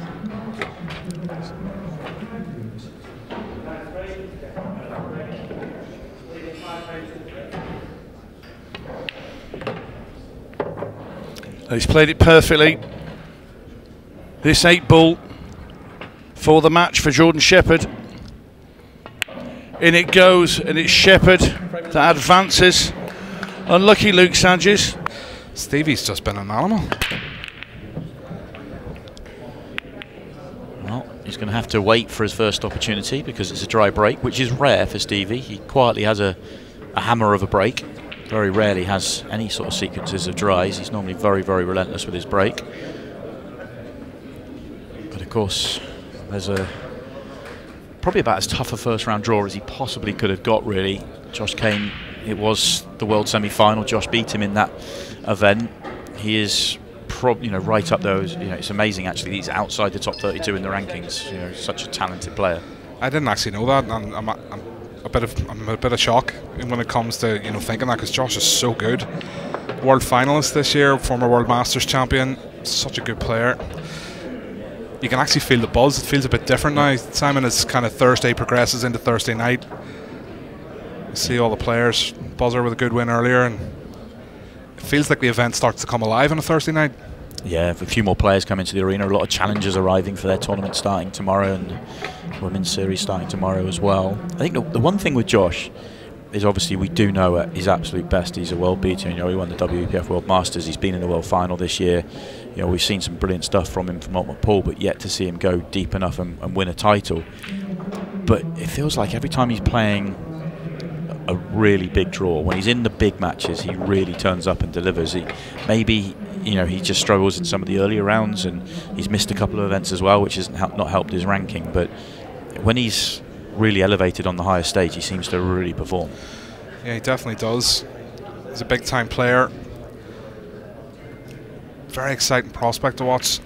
Really not who Stevie would have wanted to see in the context of the race for the #1 spot. Also doesn't help that Tom Cousins has already won his first round match, so he's already starting with a 1,000 point advantage, which is essentially like the last 16 run. If we've seen anything from Stevie Dempsey this year, we've seen that winning mentality. Just the two of them, I think, have just been phenomenal. I don't think we'll see anything like that again. You know, I never say never. I know we've seen the run of Shane and others that have done so well with Ultimate Pool, but a bit of a careless one from Josh. Disappointment. Yeah, and equally it could have been a lot better for Josh Kane. Well, obviously we're seeing it from Stevie Dempsey's side of the table, saying Josh Kane is as tough a first round as match as he could have got, but actually it's probably a very similar story, for Josh. But part of that is his own doing, because he knows he should be inside the top 32. And actually he's right on the fringes as well. He's currently ranked 32 for the year, so he needs a big weekend hit to get himself in there, so he's not fighting that same battle next year. We get the first look here at Stevie. I think that 8-ball passes the red to the bottom left corner, so everything has a pocket. This is where we see the pattern play from the hammer. Yeah, and this is one that isn't too difficult for him to work out. The reds being out of the way make it nice and comfy for him, but nice opportunity to get the QM going and flow through a few. I mean, if you can convert this chance, you kind of feel like it's a second chance saloon going dry on the break. Spent some time, we mentioned this, obviously we were commentating together on a previous match earlier on this afternoon on the stream table 2, and I did some filming with Stevie, talking to him about his patterns, the way he sees the game and stuff. And there's some players out there that play a game that I can't relate to, and you couldn't teach other players to play that way because they play a lot of execution type pool. The way Stevie goes about his clearances, if you work hard enough and you study what he's doing and you want to try and emulate what he's doing, you can do that because he keeps the game incredibly simple. The genius and the skill level in what he does in his patterns is amazing. Yeah, I think that leads into the underdog mentality that, I mean, he's won so much, and people still refer to him as an underdog. You know, he still seems to have that kind of, you know, come from behind mentality, not one of the apparent sort of favourites, and it baffles me because of how good he has been and how good he is. But it is one of those things, like we spoke about earlier. If you were a lay person, you didn't know anything about pool, you would probably walk into the pub, and if you saw Stevie playing, you would say, you know, not what I would expect from a professional, but when you're in the realms of a professional pool player, I mean, really, at the minute, there's no one better. No. There are some players out there that I've filmed with, and you know, someone like a Mick Hill, they see a shot, and then they're like, if I do that, I'm going to win the frame because everything is easy. Whereas Stevie's is much more of an evolving kind of, there's my problem, I'm going to solve it this way. I've got this option. If it doesn't, I've got that option. So it's almost like, but it's everything is just simplified, and it's so amazing to watch and actually hear those insights. Yeah, it's funny. Stevie's been a very good player for a very long time. I mean, we have to go all the way back to 2007. We saw him lift the European title. He was only about 18, you know, and it's just been the evolution through Ultimate Pool. I think he's embraced the match clock. I think he's embraced the format. He's worked on it, worked it into his game, and he's actually turned it into a weapon. And I think that has been a massive... He's such a good player, but that kind of focused sort of way of using everything as a weapon to be able to kind of outsmart your opponent, outwork your opponent, get by your opponent. That race to the Challenger #1 is so exciting too. I think it's amazing. It's like either one of David Hogan or Conor Tracy is going to finish probably #2 and having won 2 Challenger titles in a season. Yeah, it's quite amazing. But they both could get pipped as well. That's the amazing thing. But it would take something very, very special to pip them both. But they are the 2 standout players, no doubt. Yeah, Kyle Cope very much in the mix there for that #1. And then I suppose with the way the Challenger is, I mean, we've seen it already. I say theoretically, but it's happened this season. Somebody could come and win both these events this weekend and come from nowhere and finish #1. Yeah, you get 5,000 ranking points for winning a title, and Connor's on 14, David Hogan's on 11.5, and Kyle's on 10.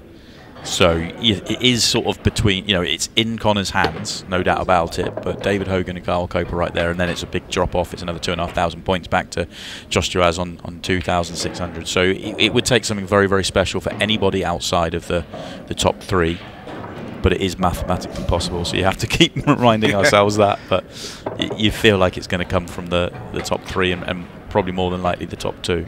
I think if Conor Tracy hadn't have won both events, you know, 3 and 4 of the Challenger Series in the same weekend, we'd probably be sitting here saying, oh, it's impossible for anybody to get there. But given that it's already happened this year, and then obviously David Hogan, you know, putting in 2 events himself, 2 wins, you know,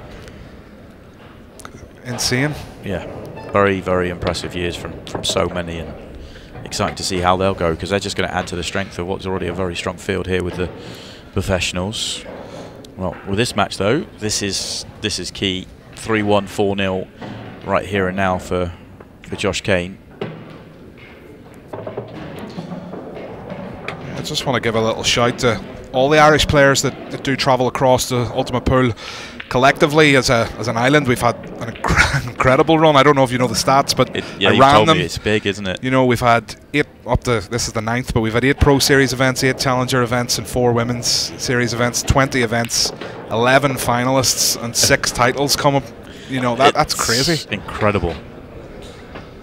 It's amazing statistic. I don't see it slowing down for a while either as well. I think there's plenty more to come. Yeah. Obviously with a big announcement yesterday, with the launch of the Province Series. We will see Ultimate Pool Island Series kicking off in the new year. Yeah, really exciting. Looking forward to that. Oh, Josh, he didn't want to get too close to this one. He didn't want to risk going behind the yellow. But this is a very challenging 8-ball at 3-0 down. That's a fantastic shot. Right in the heart, wasn't it? That was brilliant. Absolutely. That looked a lot easier than what it was, but to be able to play it at that pace.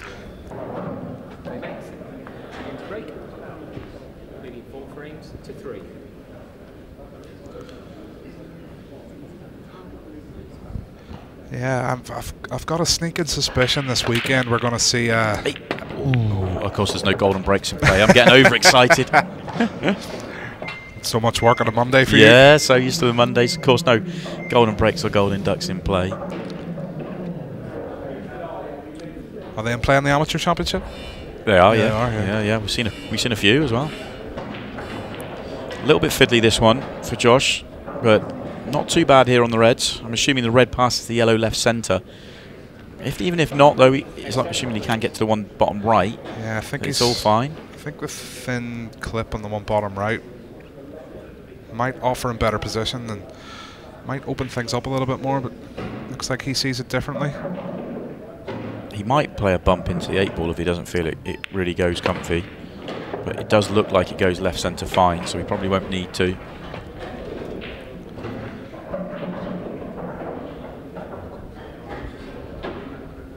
First thing you look at really when you've got great players out there is what problems do they have and how are they going to solve it.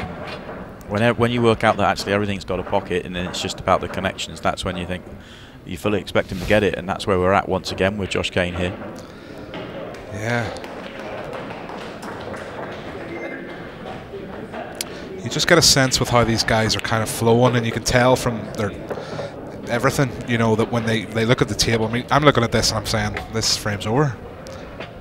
I know it's never said, but I don't know, it's just the way that kind of, you just get that vibe and that feeling from them. You'd be more surprised if they didn't get the finish than if they did.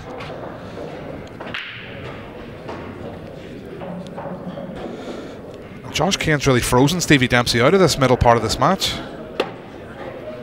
Yeah, there was a frame or two that something Stevie would like to have again, but since then it's just been all Josh.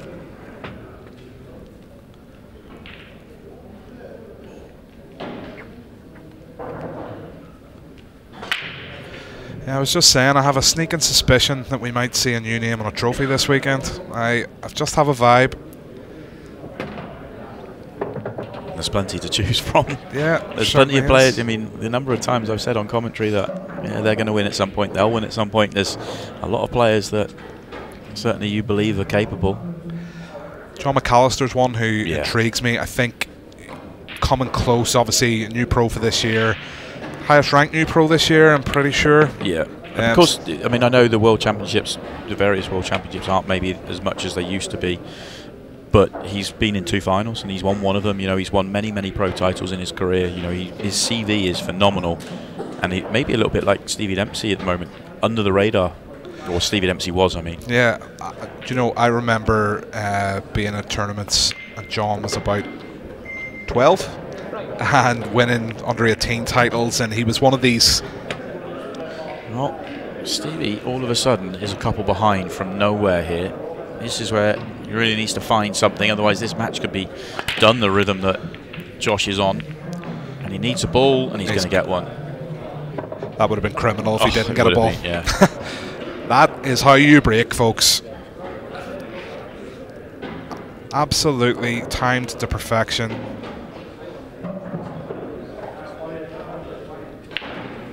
Now, what's his layout like? It's not bad. Everything has a pocket, nothing really to do.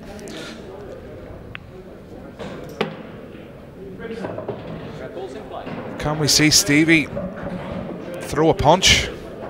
He's been taking them.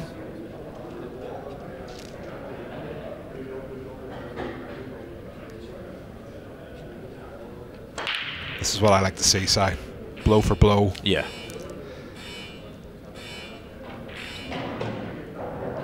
comes down to, can you take your chance? Otherwise you're going to lose the frame and then your opponent gets their chance. And that's not ideal. He's got that one wrong. And he's nowhere here. I don't even know if this red goes past the yellow to left centre. I think he's got the red to the top right, but it's not nice.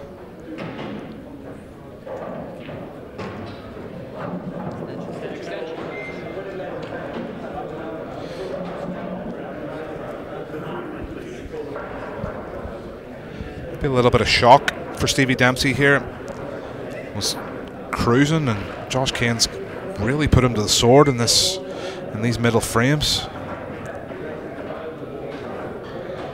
Take this long, this will reopen the frame for him, but it's tough. And it's there. That's brilliant. That was do or die, wasn't it? That doesn't go in, he'll probably feel that's match over. Brilliant. But he's got to convert this chance. It's imperative that he doesn't let Josh get any further ahead.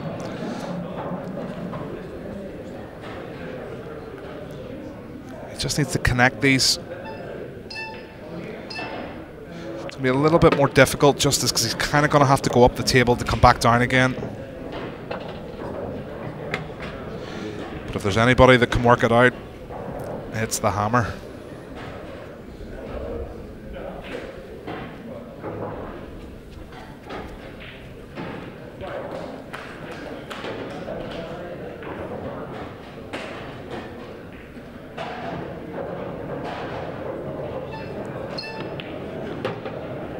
Oh, that little flick is so clever.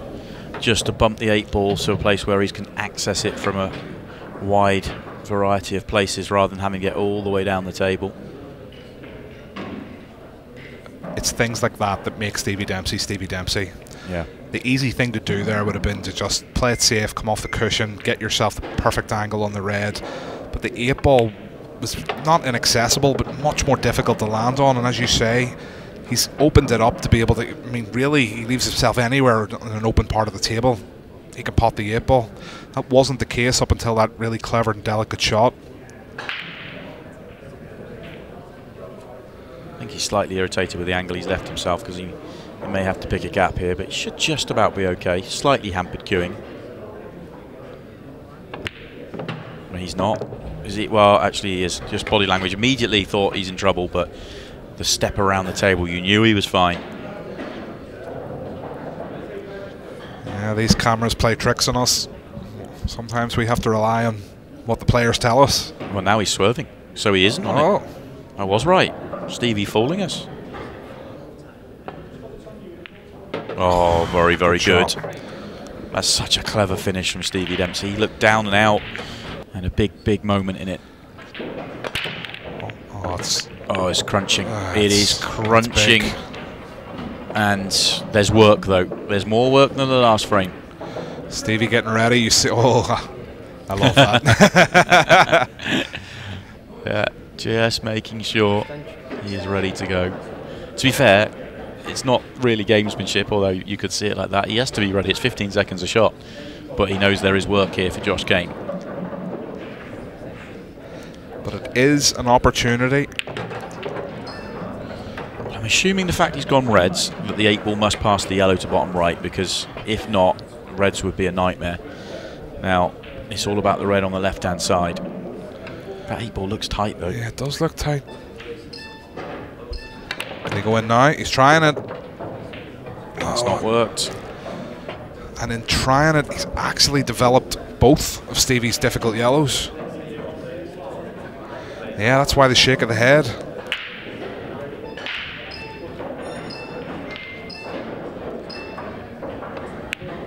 He's tried it again and he's missed it. Stevie Dempsey. And that yellow passes the reds to top right. So these yellows are on. Not easy, but they're on.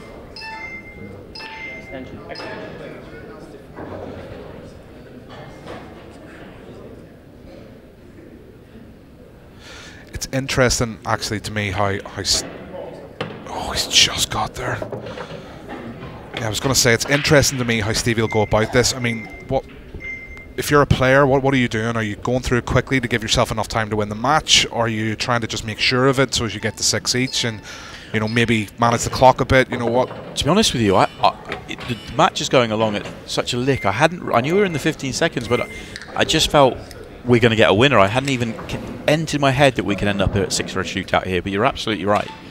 But I don't think he needs to worry. He knows a counter clearance here leaves more than enough time for the deciding frame, and he'll back himself to make a break clearance.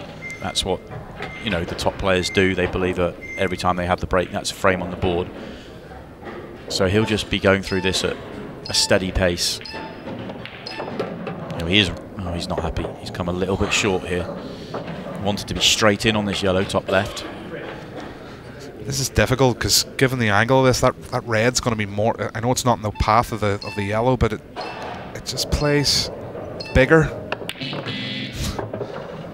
He'll take this. It's not how he played it, but he'll absolutely take it. It's not going to leave a very easy last yellow. He may have to accept a very tricky ball from possibly even as high as the break line here. No, he's trying to get a little bit closer to it, but is he going to go too far? He is. And all of a sudden, Josh Kane, you can see he's just sat up in his own chair.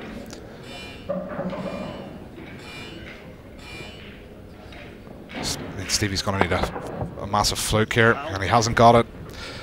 We see the handshake already. Oh, that's incredible. Jimmy Carney's won the lag, and he is going to get things going. Gives me great pleasure to welcome Tom Cousins on commentary with me. Good evening, Tom. How are you, Nick? All right? I'm very well, thanks. I'm really looking forward to this game. I mean, there's an obvious favourite in this in terms of Chris. Everyone sort of looks at this game and thinks that Chris is a big favourite, but Jimmy's a dangerous player as well, isn't he? Yeah, Jimmy had a couple of good results, I think, on the last event as well. So yeah, must be playing well, and this should be a cracking game. Yeah, it should be fireworks. A little bit of a contrast in styles. Jimmy's probably just slightly more of a measured player.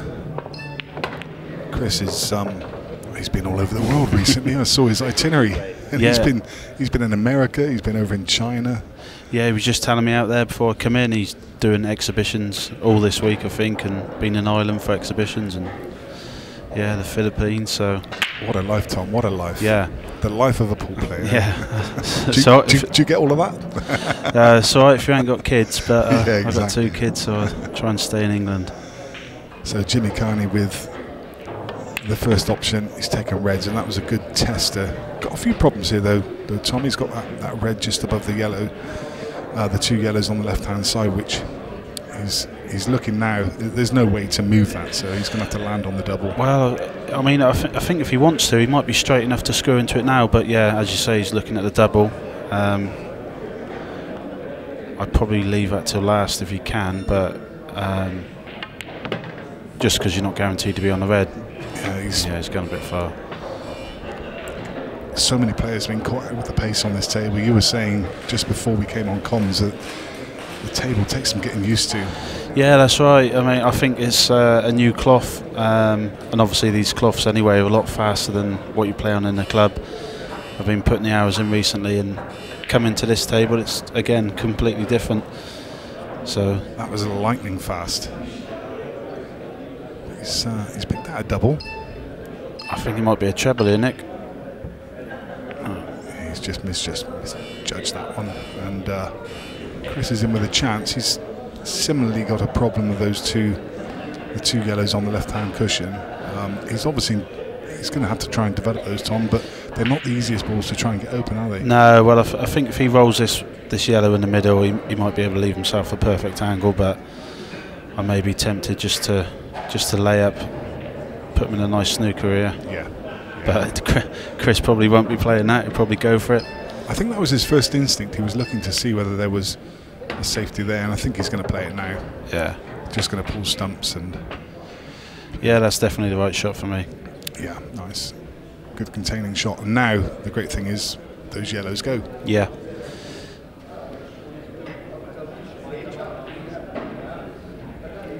So Jimmy. Yeah. What are you doing here, Nick? Are you just giving it a slap? I think I don't think there's any option but to. Yeah. I mean, he's going to have to try and double this. That's what he's looking at. But yeah, look at that straighten up. That's the other thing out there. Didn't it ever? And now Chris, with a ball in hand, he can just place it anywhere on the table, and this really should be a fairly straightforward clearance. Yeah, not ideal for Jimmy. Playing somebody like Chris, you need to get off to a good start. And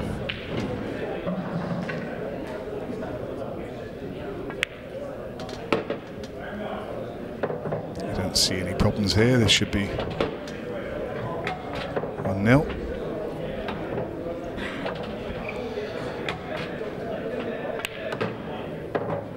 Just got such a lovely, fluid action around the table, quick and great control of the cue ball.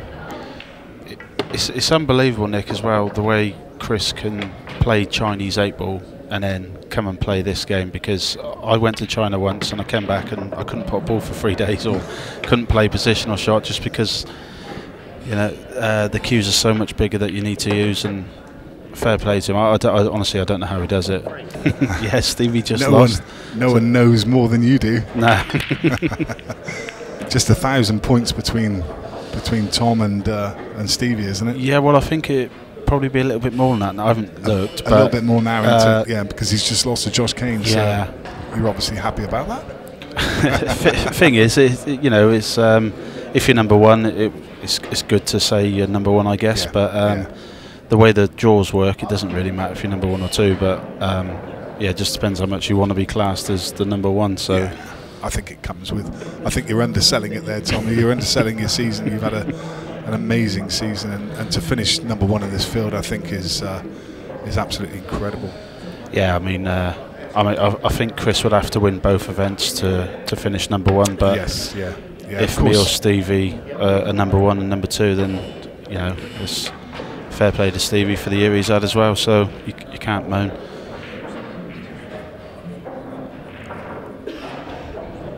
Just ran out of position there. He was looking to play. He was having to reroute under the top of the table.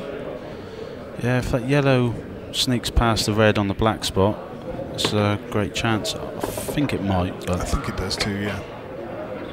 Just have to screw this back a couple of inches.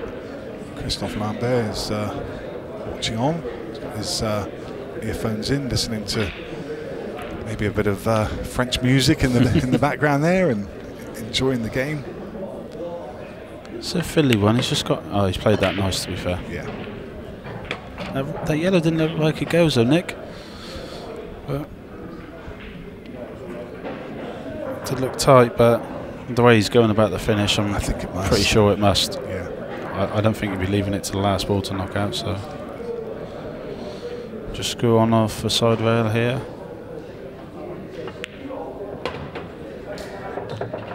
Just again come up a little bit short. Probably wanted to come out another 3 or 4 inches. Just a bit of trepidation in his back arm there at the moment. It looks just a bit sticky, doesn't it? Yeah. Not quite getting through the ball yet. I think he might have to swing it around 2 rails here if the middle bag's in the way.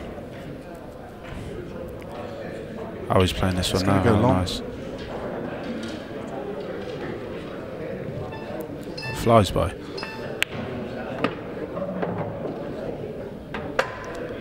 It's okay. He's gonna. He's got space to play into. Shouldn't be a problem. There's a fair bit of traffic in the way, and he just needs to get the pace just right.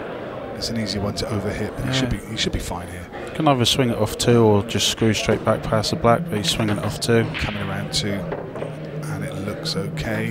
Yeah, it's good. He'll take that, Nick. Absolutely. Screw on off the side rail. His hand on the table as well. He's not hampered. He can let his cue flow on this one. A little bit stabby. Yeah, that was a bit stabby there, Nick. Wasn't it ever? Cue comes straight, and he's. I mean, I fully expect him to get it, but he's slightly awkward by the red. But Jimmy's a great potter. I don't think he'll be worried about this. Nice. Very nice.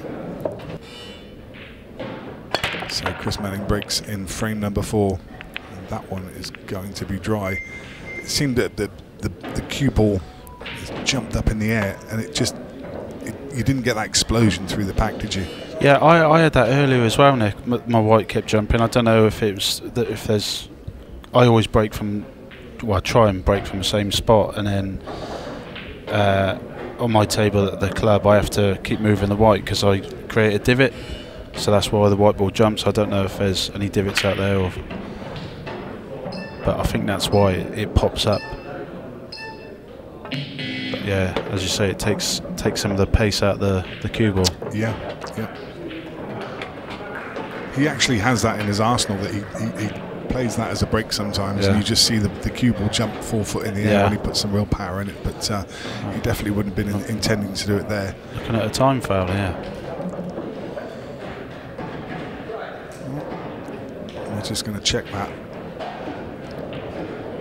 think we'll probably see the referee pop in and take a look at that one. Yeah, indeed he has.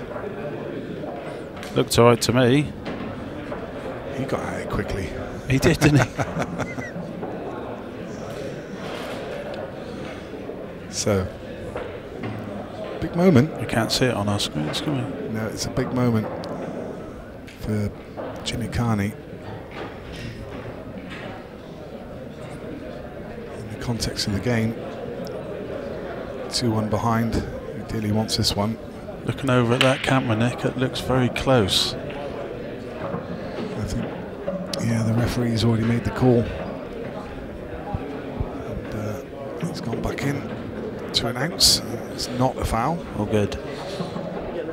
So Jimmy will continue. And as I say, that was a big moment. I know it's early doors, but you know, if he doesn't get the time foul there, he's a huge favourite to lose this frame. Ooh. And you just wonder if that just took his concentration slightly. Yeah, he's not happy there about something. But you can kind of understand why, because it's just taken his momentum away and just taken his focus away slightly. Yeah, but I mean, what do you do? You've got to do that, haven't you? I guess it's not ideal, but I guess the only saving grace is that he's got a ball over the pocket. Normally, not much of a friend having a ball over the pocket in these rules, but there's not that many reds around to play some kind of loss of turn shot. So Chris may have to think about what he's going to do with that. I mean, he can land on it for short position, but the trouble is all the reds at the top of the table. There's no natural balls to be able to get back down. Yeah, there's not. And that yellow on the bulk, that yellow next to the red by the centre of the table, if that wasn't there, you could have used that as a second last ball, but obviously garnering off, and that's the end of it. Well, you can only put that one down to an error, Tom. That's just that little flick on the yellow has cost him. I don't know if he was trying to get a full ball contact on that to play the ever red on the bulk line or not, but I don't think he was. I think he was trying to go past it. And, to the top rail? I think so. Yeah. Because then he needs to kind of transition back down the table. So I think he needed to leave the one on the bulk line, but ultimately, I was only saying that because the ball that's closest to the on the top rail, he could have used that maybe as a natural angle to come down. Yep. Jimmy will have been very happy to see that ball. That cue ball go into the pocket. I'm not going to jinx Jimmy again. Again, it's yeah, I mean, he doesn't need to do anything clever here. He can the yellow passes to. He's going to play it as a plant. I was going to say the yellow does pass to left centre, so he could have dropped this one in. Yeah, and then left that to left middle. I think that was probably the right way in it, because I prefer it personally. He'd want to roll this, but if he rolls it, the red could come into play. So he's either, he's played a good shot there, but it was one of them awkward decel moments that could have happened. But he's played it well.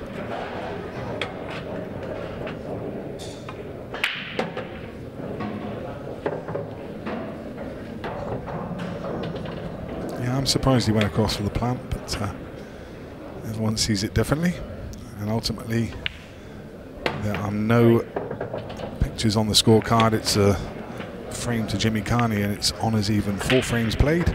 Because otherwise everyone will be checking the rack every frame, is it? Exactly, yeah. Because some players do that, don't they? I mean, there's some players who will go down and look at the rack. More of the same from his perspective. Oh, it just squirted off the front. It just... Oh, last ball. Well, he put his hand up to apologise there, because that was dry. That was, for the world, it was dry. And look at this last little cannon. Yeah, I'm surprised to see him apologise there. Look at this this yellow, just little cannon into the middle. Yeah. I wouldn't be apologising if I got a last ball rolling. Oh. He's going yellows. Wow. Some work to be done. Yeah, just going to pop this yellow in the middle, try and leave an angle on the other yellow into the same middle, and just play a gentle cannon on the yellow and red. Looks pretty good. Just play this a bit of left-hand spin so the white comes away from the rail. Just doesn't want it to sit behind the rail. That's it. Yeah. Just caught it a little bit thick. Just pushing that red over towards the yellow. He's fine for time. But, I mean, it's amazing that these guys have played 11 frames and we're not even in the 15-second shot block yet. That's what usually happens when Mellon plays, isn't it? Yeah. Amazing. It is an incredible pace. Yeah, I was just going to say, I think Jimmy just leave the white there. You know, in maybe some of the older rules, Chris would just roll the yellow over the pocket, but there's no value in that here whatsoever. Can you just brush off the yellow and leave? I just wondered if he could just... Did he say foul? Was that a time foul? No, I'm guessing not touch the rail, Nick. Oh. Looked like it hit, didn't it? Surely hit the rail. That surely hit the rail. I mean, you saw it bounce off. Well, there's been a couple of close calls in this one. I think he's fine. Referee's come for a look.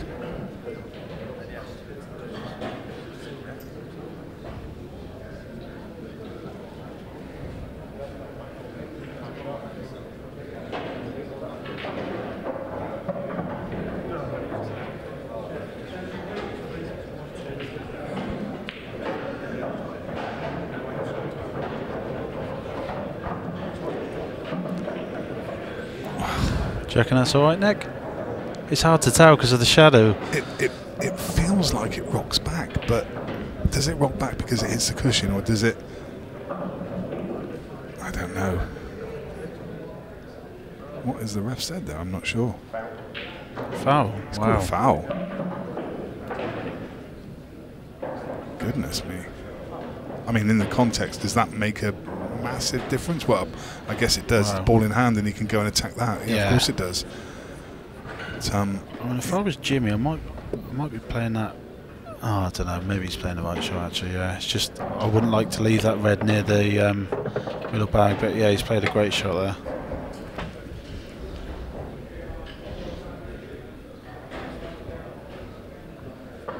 So he's still. I mean, Chris's saving grace at the moment is that red on the left side cushion. But, we mentioned earlier how good these players are at potting those balls. He just needs to hold it together here. Oh, he's got a huge pocket at the bottom, hasn't he? Yeah. He can, yeah, just sort of roll this in. He's got the red over the middle bag. Yeah.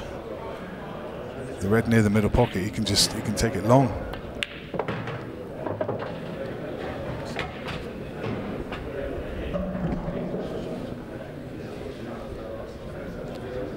This is one of those. I mean, if you get it close, you can't miss it. Yeah, I actually think this is unmissable, Nick, to be honest.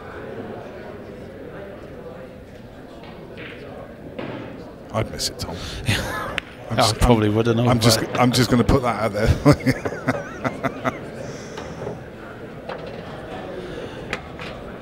Well, I mean, the referee's made the call there for sure. I mean, my first instinct was that it had hit the cushion and rocked back. Yeah. But then when you look at it in slower motion, it almost felt like it didn't quite get there, and it was just a natural sort of that's right. movement of the ball.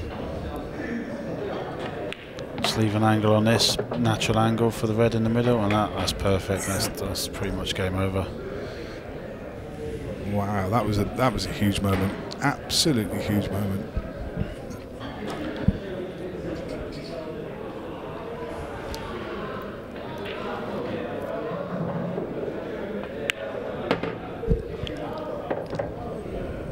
You've got to say what a standard match this has been. Chris has been a bit unfortunate with his breaks. Absolutely. Yeah, if you take those breaks out of it, Tom, then if he's potting off those breaks, then it could be a different complexion on the game. And hats off to him for staying in it. Fair play to Jimmy though. He's played brilliant. He really has. Fantastic match. Yeah, what a great game of pool. Jimmy Carney beats Chris Melling 7 frames to 5.